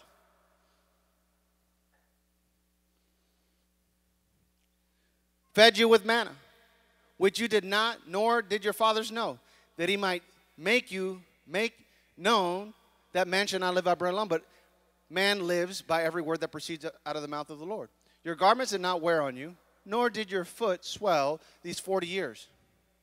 You should know in your hearts that as a man chastens his son, so the Lord God chastens you. Therefore, you shall keep the commandments of the Lord your God, to walk in his ways and to fear him. For the Lord God, look at this. Everybody say verse 7. This is what happens when you do verse 6. When you do verse 6, you get verse 7. For the Lord God is bringing you into a good land.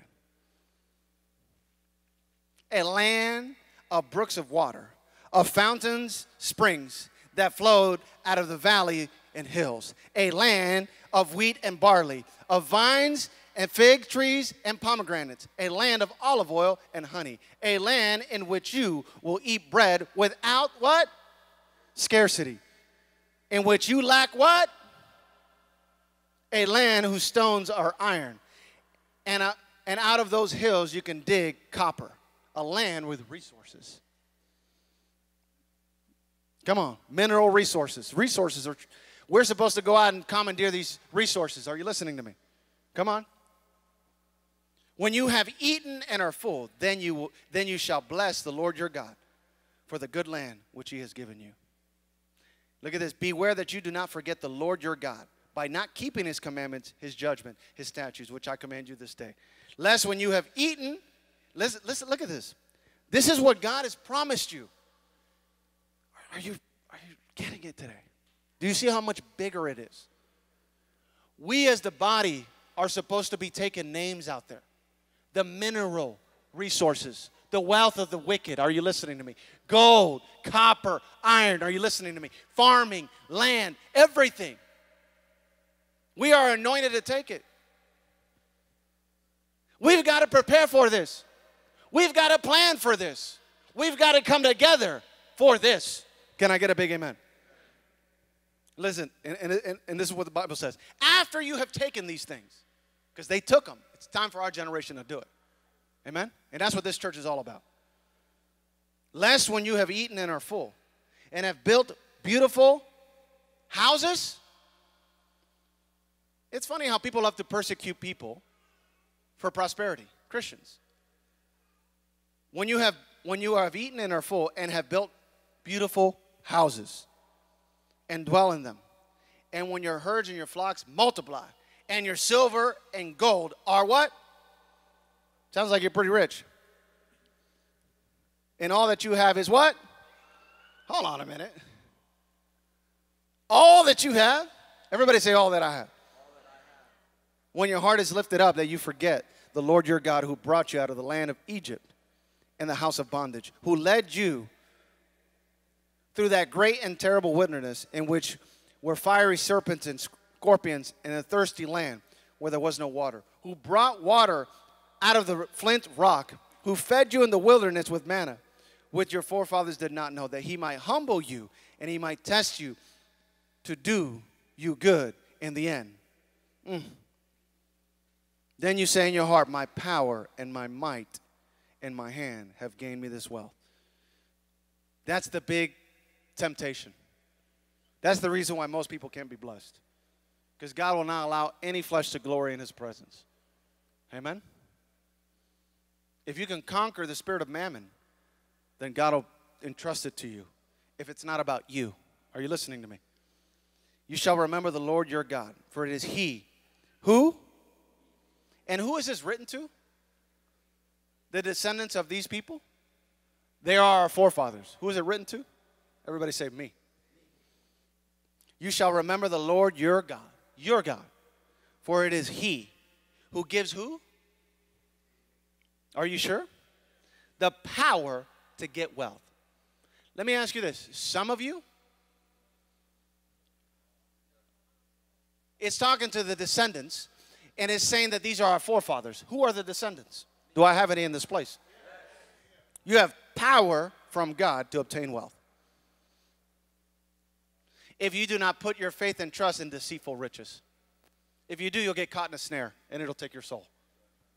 If you put your eyes on the kingdom, and only the kingdom, and put the kingdom first in all its righteousness, the things will be added unto you because you have power to get wealth.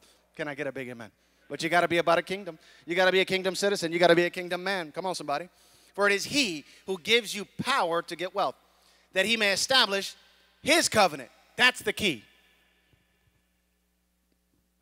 If we can get you to get rid of your covenant, your ideas, and you can get on his covenant, then God will bless you.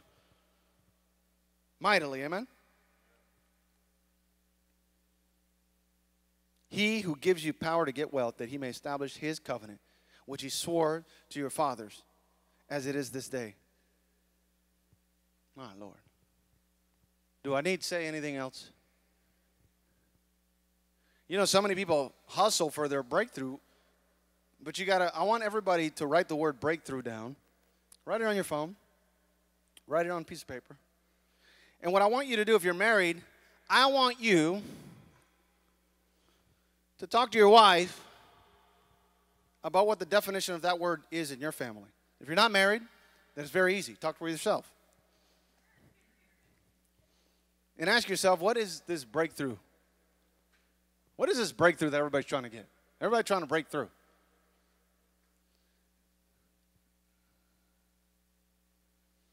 There might be a reason why you're not getting it. It's because your breakthrough is all about you. And I'm just going to tell you right now, if your breakthrough is all about you and it's not about the kingdom, the breakthrough is never coming, honey. Because he's given you the power to create wealth, not to establish your own thing, honey. It's not to establish your own thing. It's not to do your own thing. It's to establish what?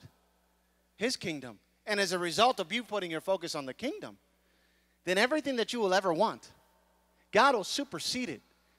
God will bless you more abundantly than anything you could ever dream or imagine. That's what it says. The things that God has prepared for them, no eye has seen, nor ear has heard. Amen? I could have never prayed for a wife like my wife. I didn't even know that a woman so amazing walked on this planet. I'm just telling you.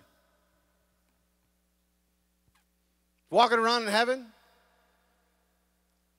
Slipped and fell and came down to earth. And I found her. She was wandering around. She's like, I don't know, I'm lost. I'm like, no, you're found. Come over here.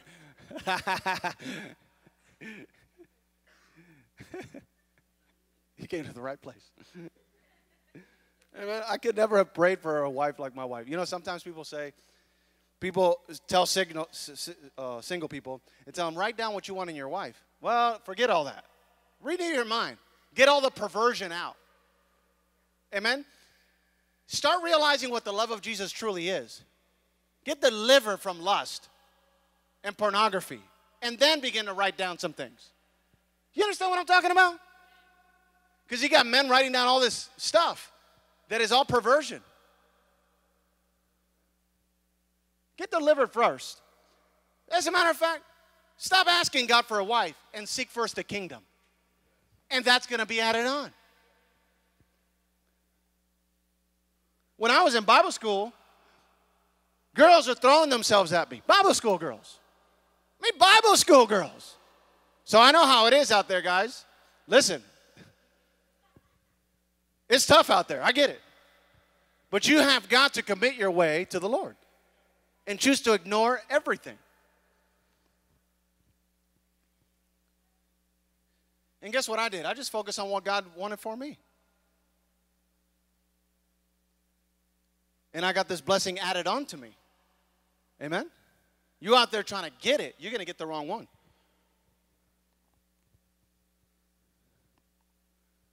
You don't have to try to get nothing. Get him. Listen, get him and let him get the things that you want. Amen? When you get him, he's going to be like, we're going to go shopping. He's going to take you to the heavenly mall. You're going to walk with Jesus.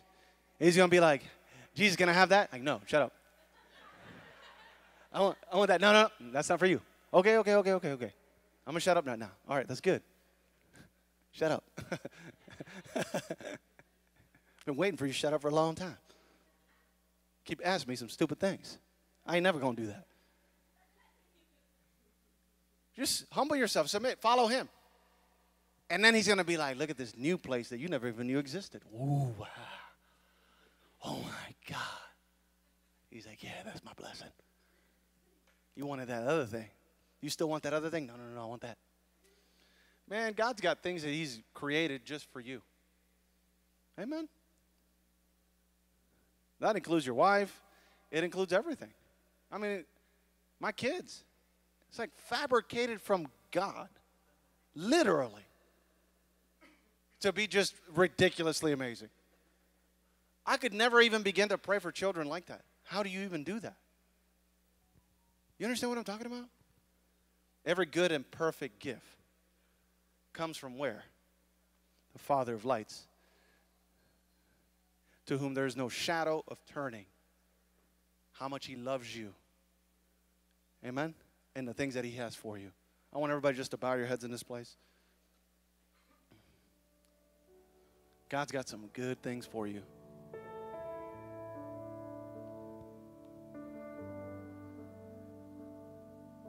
There's no shadow of turning.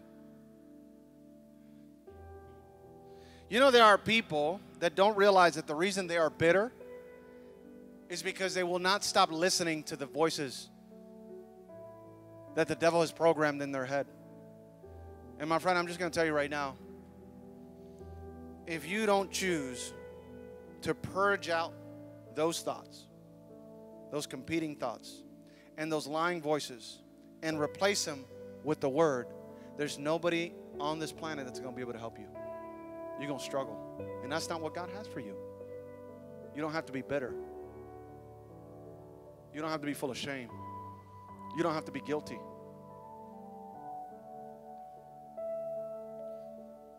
God's got something better. He loves you. It's for you.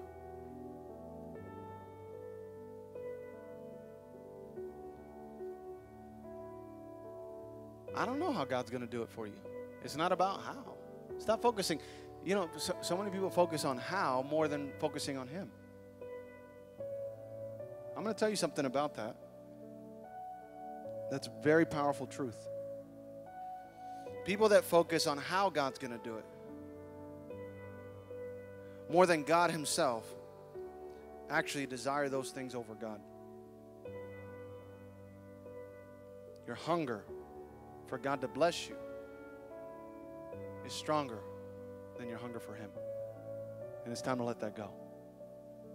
Just want him. He's enough. Pursue him. Fall in love with him.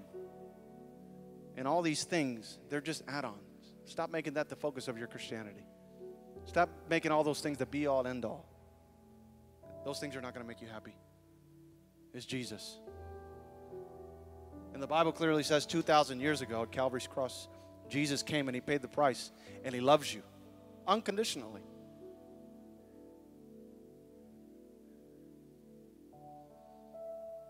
Loves you. You shut down that music. Just turn it off. He loves you. And the devil would try to lie to you and tell you that God doesn't love you. Jesus loves you. He loves you. He died for you. He is intimately desiring to want to see you blessed and fulfilled in your life.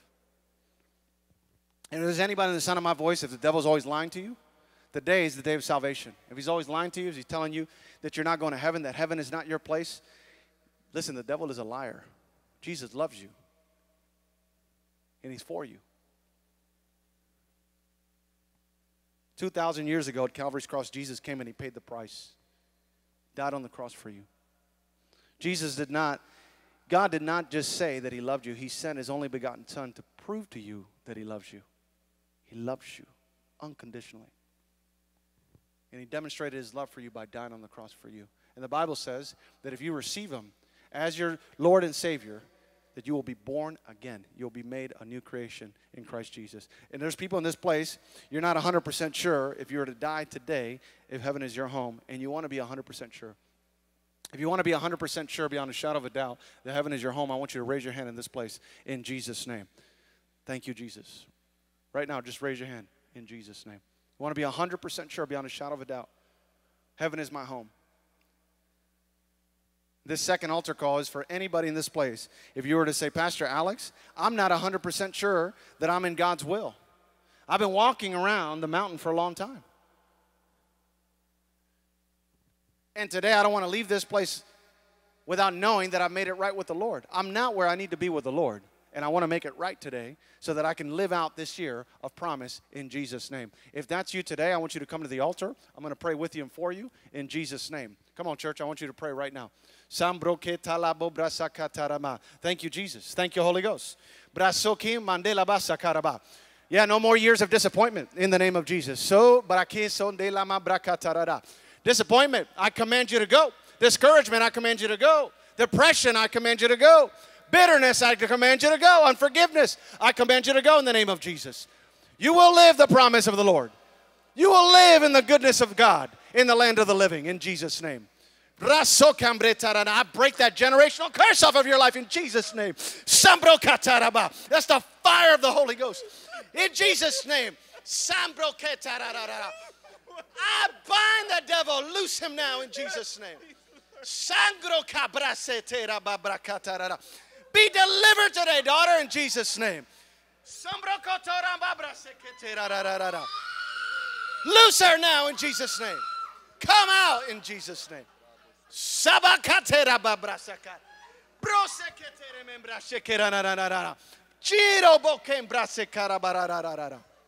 People think I need altar call music. I don't need no altar call music when you got the Holy Ghost. You need the Holy Ghost is what you need. What if you go someplace there's no altar call music? What are you going to do then? You need the power of the Holy Ghost. People are struggling and they need to be delivered from demons in Jesus' name. If there's anybody in this place with every eye closed, if you're struggling with sin, I want you to come to the front right now. It's going to break off of your life in Jesus' name. In the name of Jesus. If the devil's always lying to you and you have racing thoughts, I want you to come to the front right now in Jesus' name. If you have racing thoughts, come now in Jesus' name. Loose them in Jesus' name. I loose them in Jesus' name. I loose them in Jesus' name. In the name of Jesus.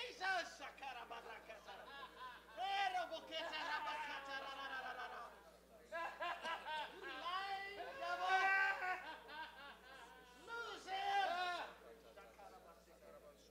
In Jesus' name. In Jesus' name. You will not be disappointed, honey. God's got blessings for you. Hey, be delivered from your affliction today. In Jesus' name. There it is. The love of God in Jesus' name. In the name of Jesus. In the mighty name of Jesus. In the mighty name of Jesus. The fire of God is upon your life. Oh, the fire of the Holy Ghost. My son, you're forgiven. You're forgiven. That's the past. He loves you, buddy. I burn it out by the roots.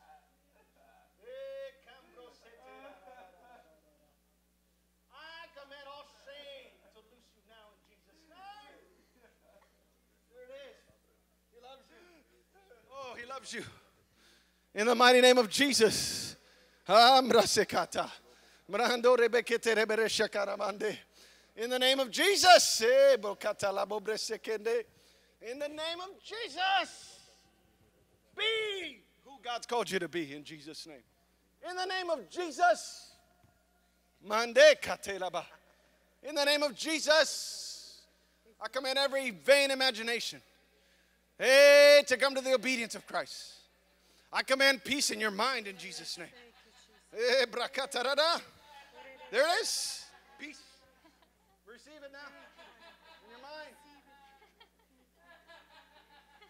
Command racing thoughts to go. There it is, Imari.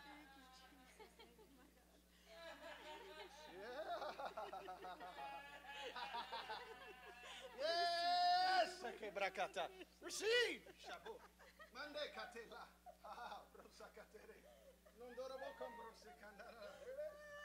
Joy for the journey.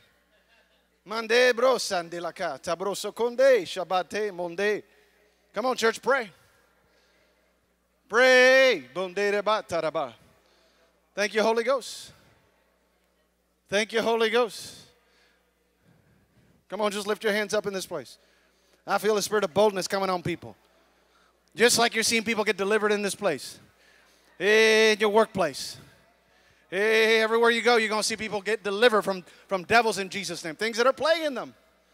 Hey, Kambro Satarada. You're going to say, devil, take your hands off of him. Jesus' name. I deliver you now by the head of the church, Lord Jesus Christ. Ha ha ha ha. Mande kabro sete la mambro sata. In the mighty name of Jesus. In the mighty name of Jesus. Freely you have received. Freely give. Hey, you are his hands. You are his feet. You are his lightning. You are his thunder. You are his mighty rushing river. Come on, somebody. You are his hands. You're his feet. In Jesus' name. In Jesus' name. Listen, God's going to give you boldness to plow through anything. Awkwardness, you plow through it. You're not intimidated. Listen, if you're called to preach the gospel of the kingdom, and you rely on everything that is a crutch, you rely on a microphone, you rely on a backtrack, you rely on this, and you deal with being intimidated and being awkward. Listen, God's going to give you boldness to plow through anything and minister anywhere God takes you. Because it's not about church ambience. It's about the power of God, and you have to carry it in Jesus' name. Everybody wants an ambience. I don't need an ambience when you have the power of the Holy Ghost. Come on, somebody. Be his light. Be his feet. Be his hands. Be his instrument. Speak when he speaks. Lay hands on the sick. Cast out devils. Jesus' name. In the mighty name of Jesus. Boldness. Come on, Elvis. Come on. Right here. In Jesus' name. Listen, boldness. You're going to get some boldness today. I'm telling you right now. In the mighty name of Jesus, you're going to get some boldness. Lay hands on them. Cast out devils. Boldness in Jesus' name. Shabrakatarara. Hey, Hey! You're going to be like, hey, brother, God just showed me this. I want to pray for you right now. You're going to see miracles. It's time to start seeing miracles. Get activated. Lay hands on the sick. Cast out devils. Preach deliverance to the lost. In the mighty name of Jesus. Come on, somebody. I'm a Pentecostal. In Jesus' name. I'm filled with fire from heaven. The devil is beneath my feet. You got to recognize your authority. I remember I went to this place out in the wilderness. We drove for hours in the jungle. We get to this little clay hut. It's like the floor was clay, and it had cinder walls, but no roof. And it was full of people, and it was a church. And the microphone was horrible. And literally, the sound system actually did the opposite. It made what I was saying unintelligible. What are you going to do then? You going to come with a story? Or are you going to bring Jesus?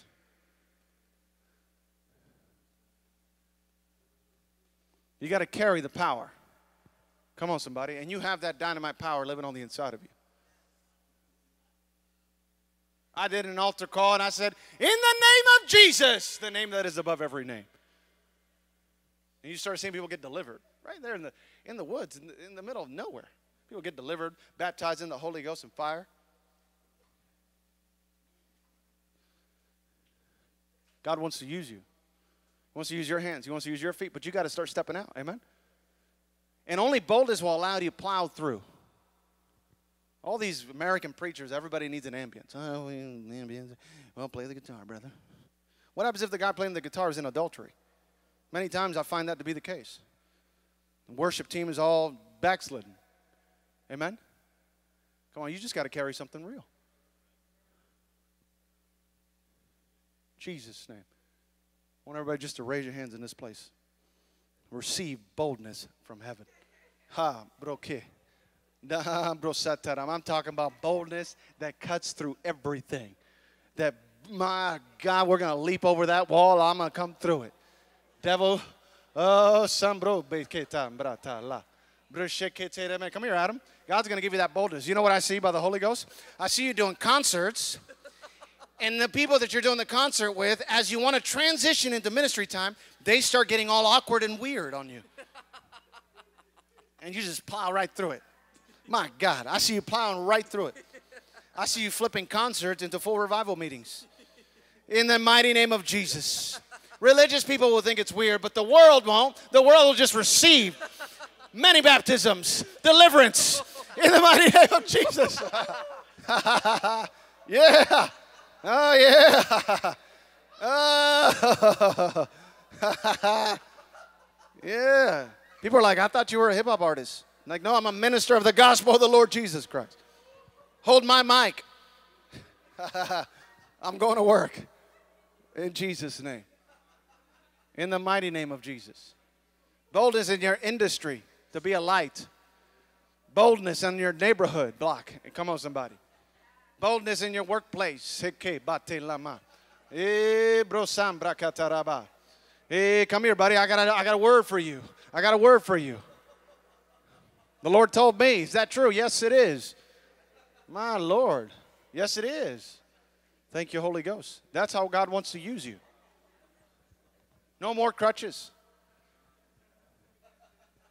All you need is the power of the Holy Ghost. Come on, heaven is raining in this place. I hear the sound of many waters.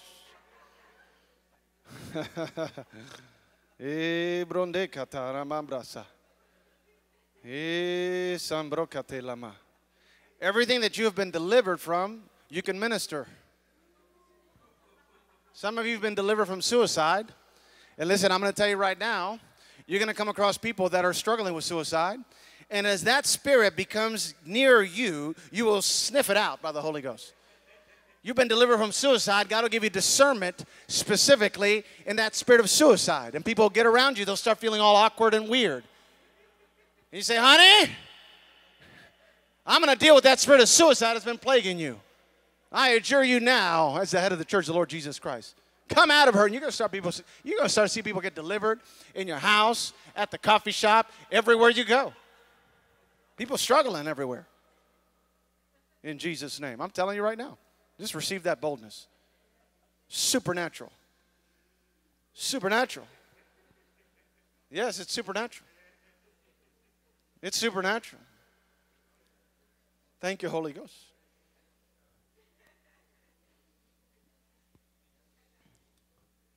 Thank you, Holy Ghost. Supernatural. Supernatural.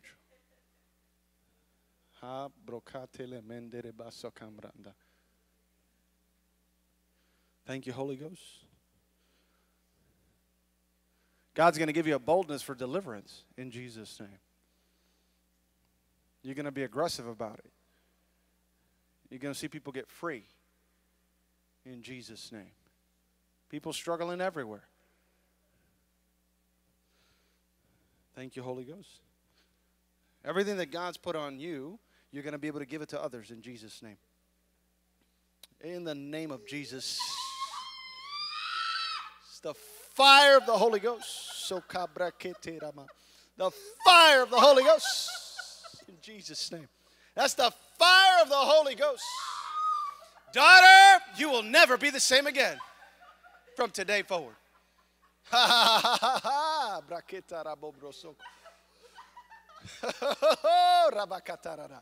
Hey, yeah, God's going to give you some joy for your journey.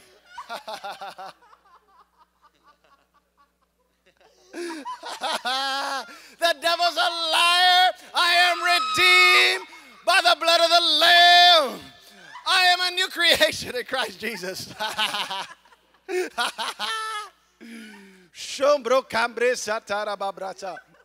The Bible says the joy of the Lord is your strength.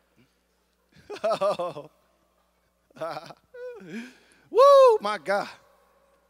Thank you, Holy Ghost. You're never going to be the same again, honey. Never going to be the same again. Listen, God has a man of God for you, so you need to choose carefully. Be very careful. Be very careful. God's going to use you in the ministry. So be very careful. Be very careful. God's got purpose, special purpose in Jesus' name. In the mighty name of Jesus. Yes, yes. Thank you, Holy Ghost. Thank you, Jesus. Thank you, Jesus. Dynamite. Dynamite power. You know, God's going to use you in the gifts very mightily.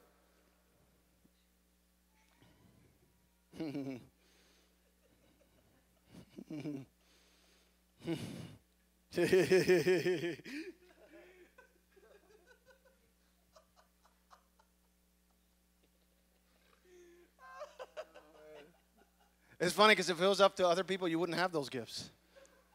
But it's not about what other people think. Isn't that amazing how that works? Oh, man. Isn't that amazing? Isn't that amazing? It's not about what people think. People get caught up in people's personalities. I don't see personalities. I see what God wants to do. God's going to use you in signs, wonders, and miracles. People are going to be so jealous, they're going to foam at the mouth. I'm telling you right now, I'm speaking by the Holy Ghost. You'll see creative miracles. Creative miracles. Signs, wonders.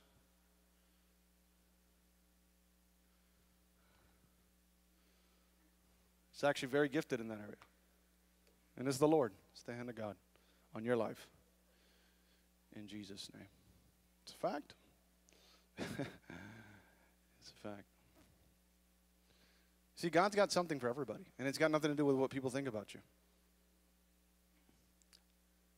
You see, if you're not a hater, you don't have any problems. If you're a hater, you're going to have problems. So, Father, I thank you, Lord, for every person that came up. Those of you that came up to rededicate your lives or to receive Jesus for the first time, I want you to repeat this prayer with all of your heart. Say, Dear Lord Jesus, come into my heart. Forgive me my sin, Lord. Wash me. Cleanse me, Jesus.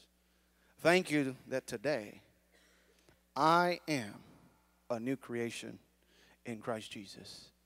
In Jesus' name. And everybody said, amen. You will not know a day of defeat the rest of your life. Come on, somebody give a shout in this place. Hey! Never the same. Never the same.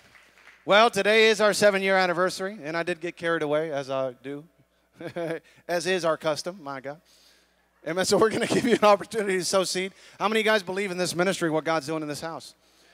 Listen, we're getting ready to, literally, I'm meeting with Charlie on Tuesday because we're pulling out all the blueprints to blow this place up. Amen. Not literally, but figuratively. Amen. So we're literally going to build out this whole side. My God, somebody hold on to her. My God. Just new wine of the Holy Ghost. My God. These are not drunk as you suppose, okay? Amen. So what we're going to do is we're actually going to build this whole thing out. It's going to be about between 500 and 700 seat auditorium. Come on, somebody say hallelujah, Jesus. Give Jesus praise. Amen. We're going to build it completely debt-free. Come on, somebody. Amen. As we have done everything completely debt-free. If you would like to sow into the building fund, we'll give you an opportunity to do that. Today's a good day to do that. Amen. 7-year anniversary. Come on, somebody. How many of you guys have been blessed by this ministry?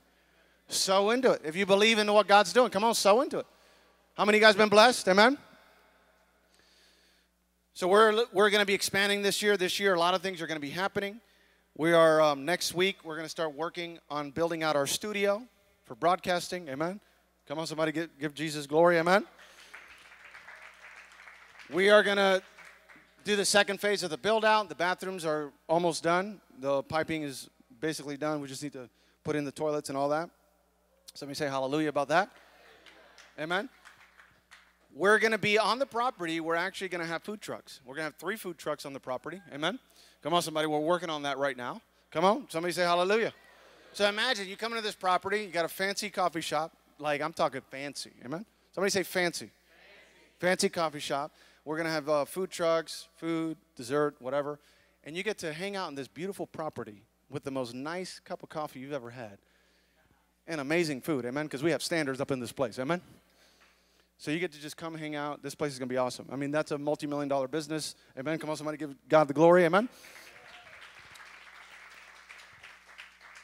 We're going to do that. We're going to start building the basketball courts. Somebody say hallelujah.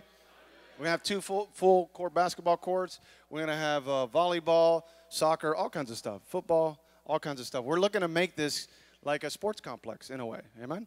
And a lot of you guys are going to be working. Amen. And it's going to be awesome. We're going to be discipling kids. We're going to be reaching the schools this year. This year is takeoff. Amen? Come on, can I get an amen? Amen? All right, sound guy, if we can put some background music as they, as we hand out the envelopes and people give. Amen? Come on. So give as it is purpose in your heart, not reluctantly or under compulsion. Amen? For God loves a cheerful giver. Amen? Oh, wow, look at that. Do you feel the ambience now?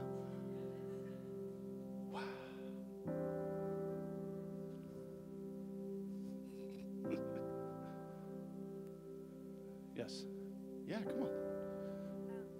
You know, I was just thinking about this. I'll just throw this in here. You know, just looking around at all the families here and what God has done. And it's like we could go around the room. We could be here all day just sharing what the Lord has done in your lives in the past few years as you've connected and you've planted yourself in His house, you know. It's not about us or about this ministry. It's about being where God has called you to be.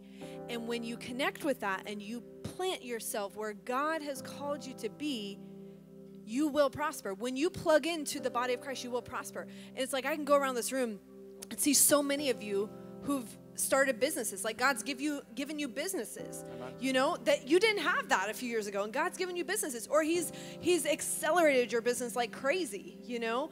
And it's been so awesome to see that, you know, and see you guys step into that. So many of you, you know, Adam and Allison starting with their music, you know, Pastor Josh and Irma starting with real estate. You know, obviously the solar company has taken off to new heights. The roofing company has gone to the next level. So many of you, God's given you business, and He's given that to you. You know, even with Pastor Stephanie and her earrings. You know, different people, God's graced you in different ways. But I was just reflecting on that today and just thinking, wow, like look at the people that have truly and many people have gotten promotions to their jobs. Right, and the people that have come and like plugged in. the prosperity is just, it's there, it's happening, you know. So we just acknowledge the Lord and His goodness and all of that. And Amen. Kyler with his project. that yeah, God's like doing it's with just them. ridiculous. It's so cool. So It's just amazing.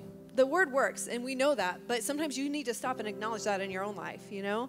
And look what happens when you work the word and you plug into the house that God's called you to. And many people being inspired just to step out of the boat and Yeah. do different things that God's put in your heart for years, and you're finally executing and getting those things done. Like I know Rosalie just launched her book. Yes. Where's Rosalie at? She's here? out there setting She's up. out here. Yes. Amen. And it's amazing. I mean, her book is selling, and it's amazing to see. And for those of you who don't And know, it was done with excellence. yes, Like it's amazing. The It's book a is actually for amazing. postpartum moms, teaching them how to walk that out with the Holy Ghost and fire and faith, and not with depression and the world's narrative. Come Amen. on. There's So, gifts. Amen. In the yeah. house. Jeff with his media company. Yeah, starting Jeff up is too. starting a media You know, company. so many things happening, just popping like popcorn, and it's just awesome to see you guys multiplying and you guys taking dominion in your area of influence. Amen. And many of you, I see yourselves positioning yourselves for increase. Yeah. Amen. Believing for bigger things. Amen. Stepping out. Amen. Juan and Angela, it's amazing. Give a clap to this couple. Yeah. Raised up, on the road, preaching the gospel. You know, and Juan comes out of the streets of Chicago. And, you know, I think they were trying to kill him over there in Chicago. He moved down to Florida. He was running. And I just knocked on his door one day. He's like, "Who are you?" They thought we were Jehovah's Witnesses. Yeah, he's like, "Oh, I'm not." He's like, "No, we were talking to his wife." He's like, "No, we're not trying to hear all that." I'm like, "No, it's not all that. I'm telling you, God loves you." Amen. He thought we were Jehovah's Witnesses. And it's amazing to see what God's done in your life. So awesome. Comes out of the streets of Chicago. His whole family's just like the Mexican mafia up there. But you don't have to be, amen, who your family was. The generational curse is broken. He's a preacher now. Just Finished amazing. 2 years of Bible school. Yeah, just amazing to see them. And So those of you they're, still want to they're knock actually on coming back to doors. plug in with us. Hey. It's awesome. Come on. It's awesome. So you don't know who you're going to find knocking on these doors, soul winning. Amen. Amen? You You might never find know. you another Juan and Angie out there. That's right. Come That's on. right. So you got to just tell somebody about Jesus. You don't know Yeah. who you're talking to. Yeah. Amen. So it's just awesome to see a lot of you guys with your gifts and your talents starting to be developed. You're starting to get a track. And that's what we as pastors want for everybody in this place. I want to see you get on your track Yeah. and begin your race. Amen. That's Start the greatest stacking up fulfillment your eternal reward. that we take, you know, that we partake in is we want to get you on God's track for your life. Amen. So you can prosper, be in good health, have a healthy marriage, awesome kids. Come Prepare on, you somebody. for eternity and help you have heaven on earth. Amen. That's what we want. Amen. That's our job. So we to love serve. you guys. Thank you for standing with us, the whole leadership team, Yes. everybody that serves. Amen. We love you guys so much. You guys have stood with us, and you're what makes the difference. Amen. Everybody coming together in one vision. Yeah. Amen. And we So, just love like you he guys. said, we feel like we're just about to start right now. Amen. And it's been you guys coming together, building this team. So, you know, like he said, thank you for standing with us. And that's what we celebrate today, you know, is that, like, it feels like Noah with the ark, in a sense. Like, the ark is ready, guys. Amen. Now it's the flood's going to come in, and the flood is going to be the souls and the resources to win the world. Amen. Amen. We love you guys. I want everybody just to stand up as you give. Just lift your hands.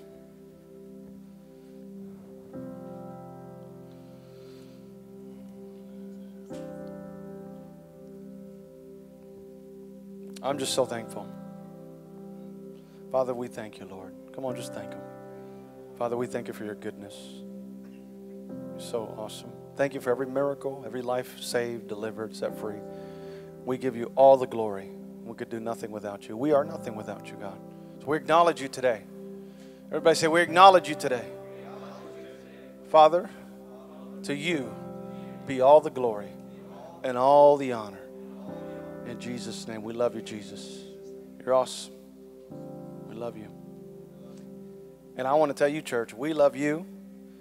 And we're so happy that you guys are standing with us. Amen.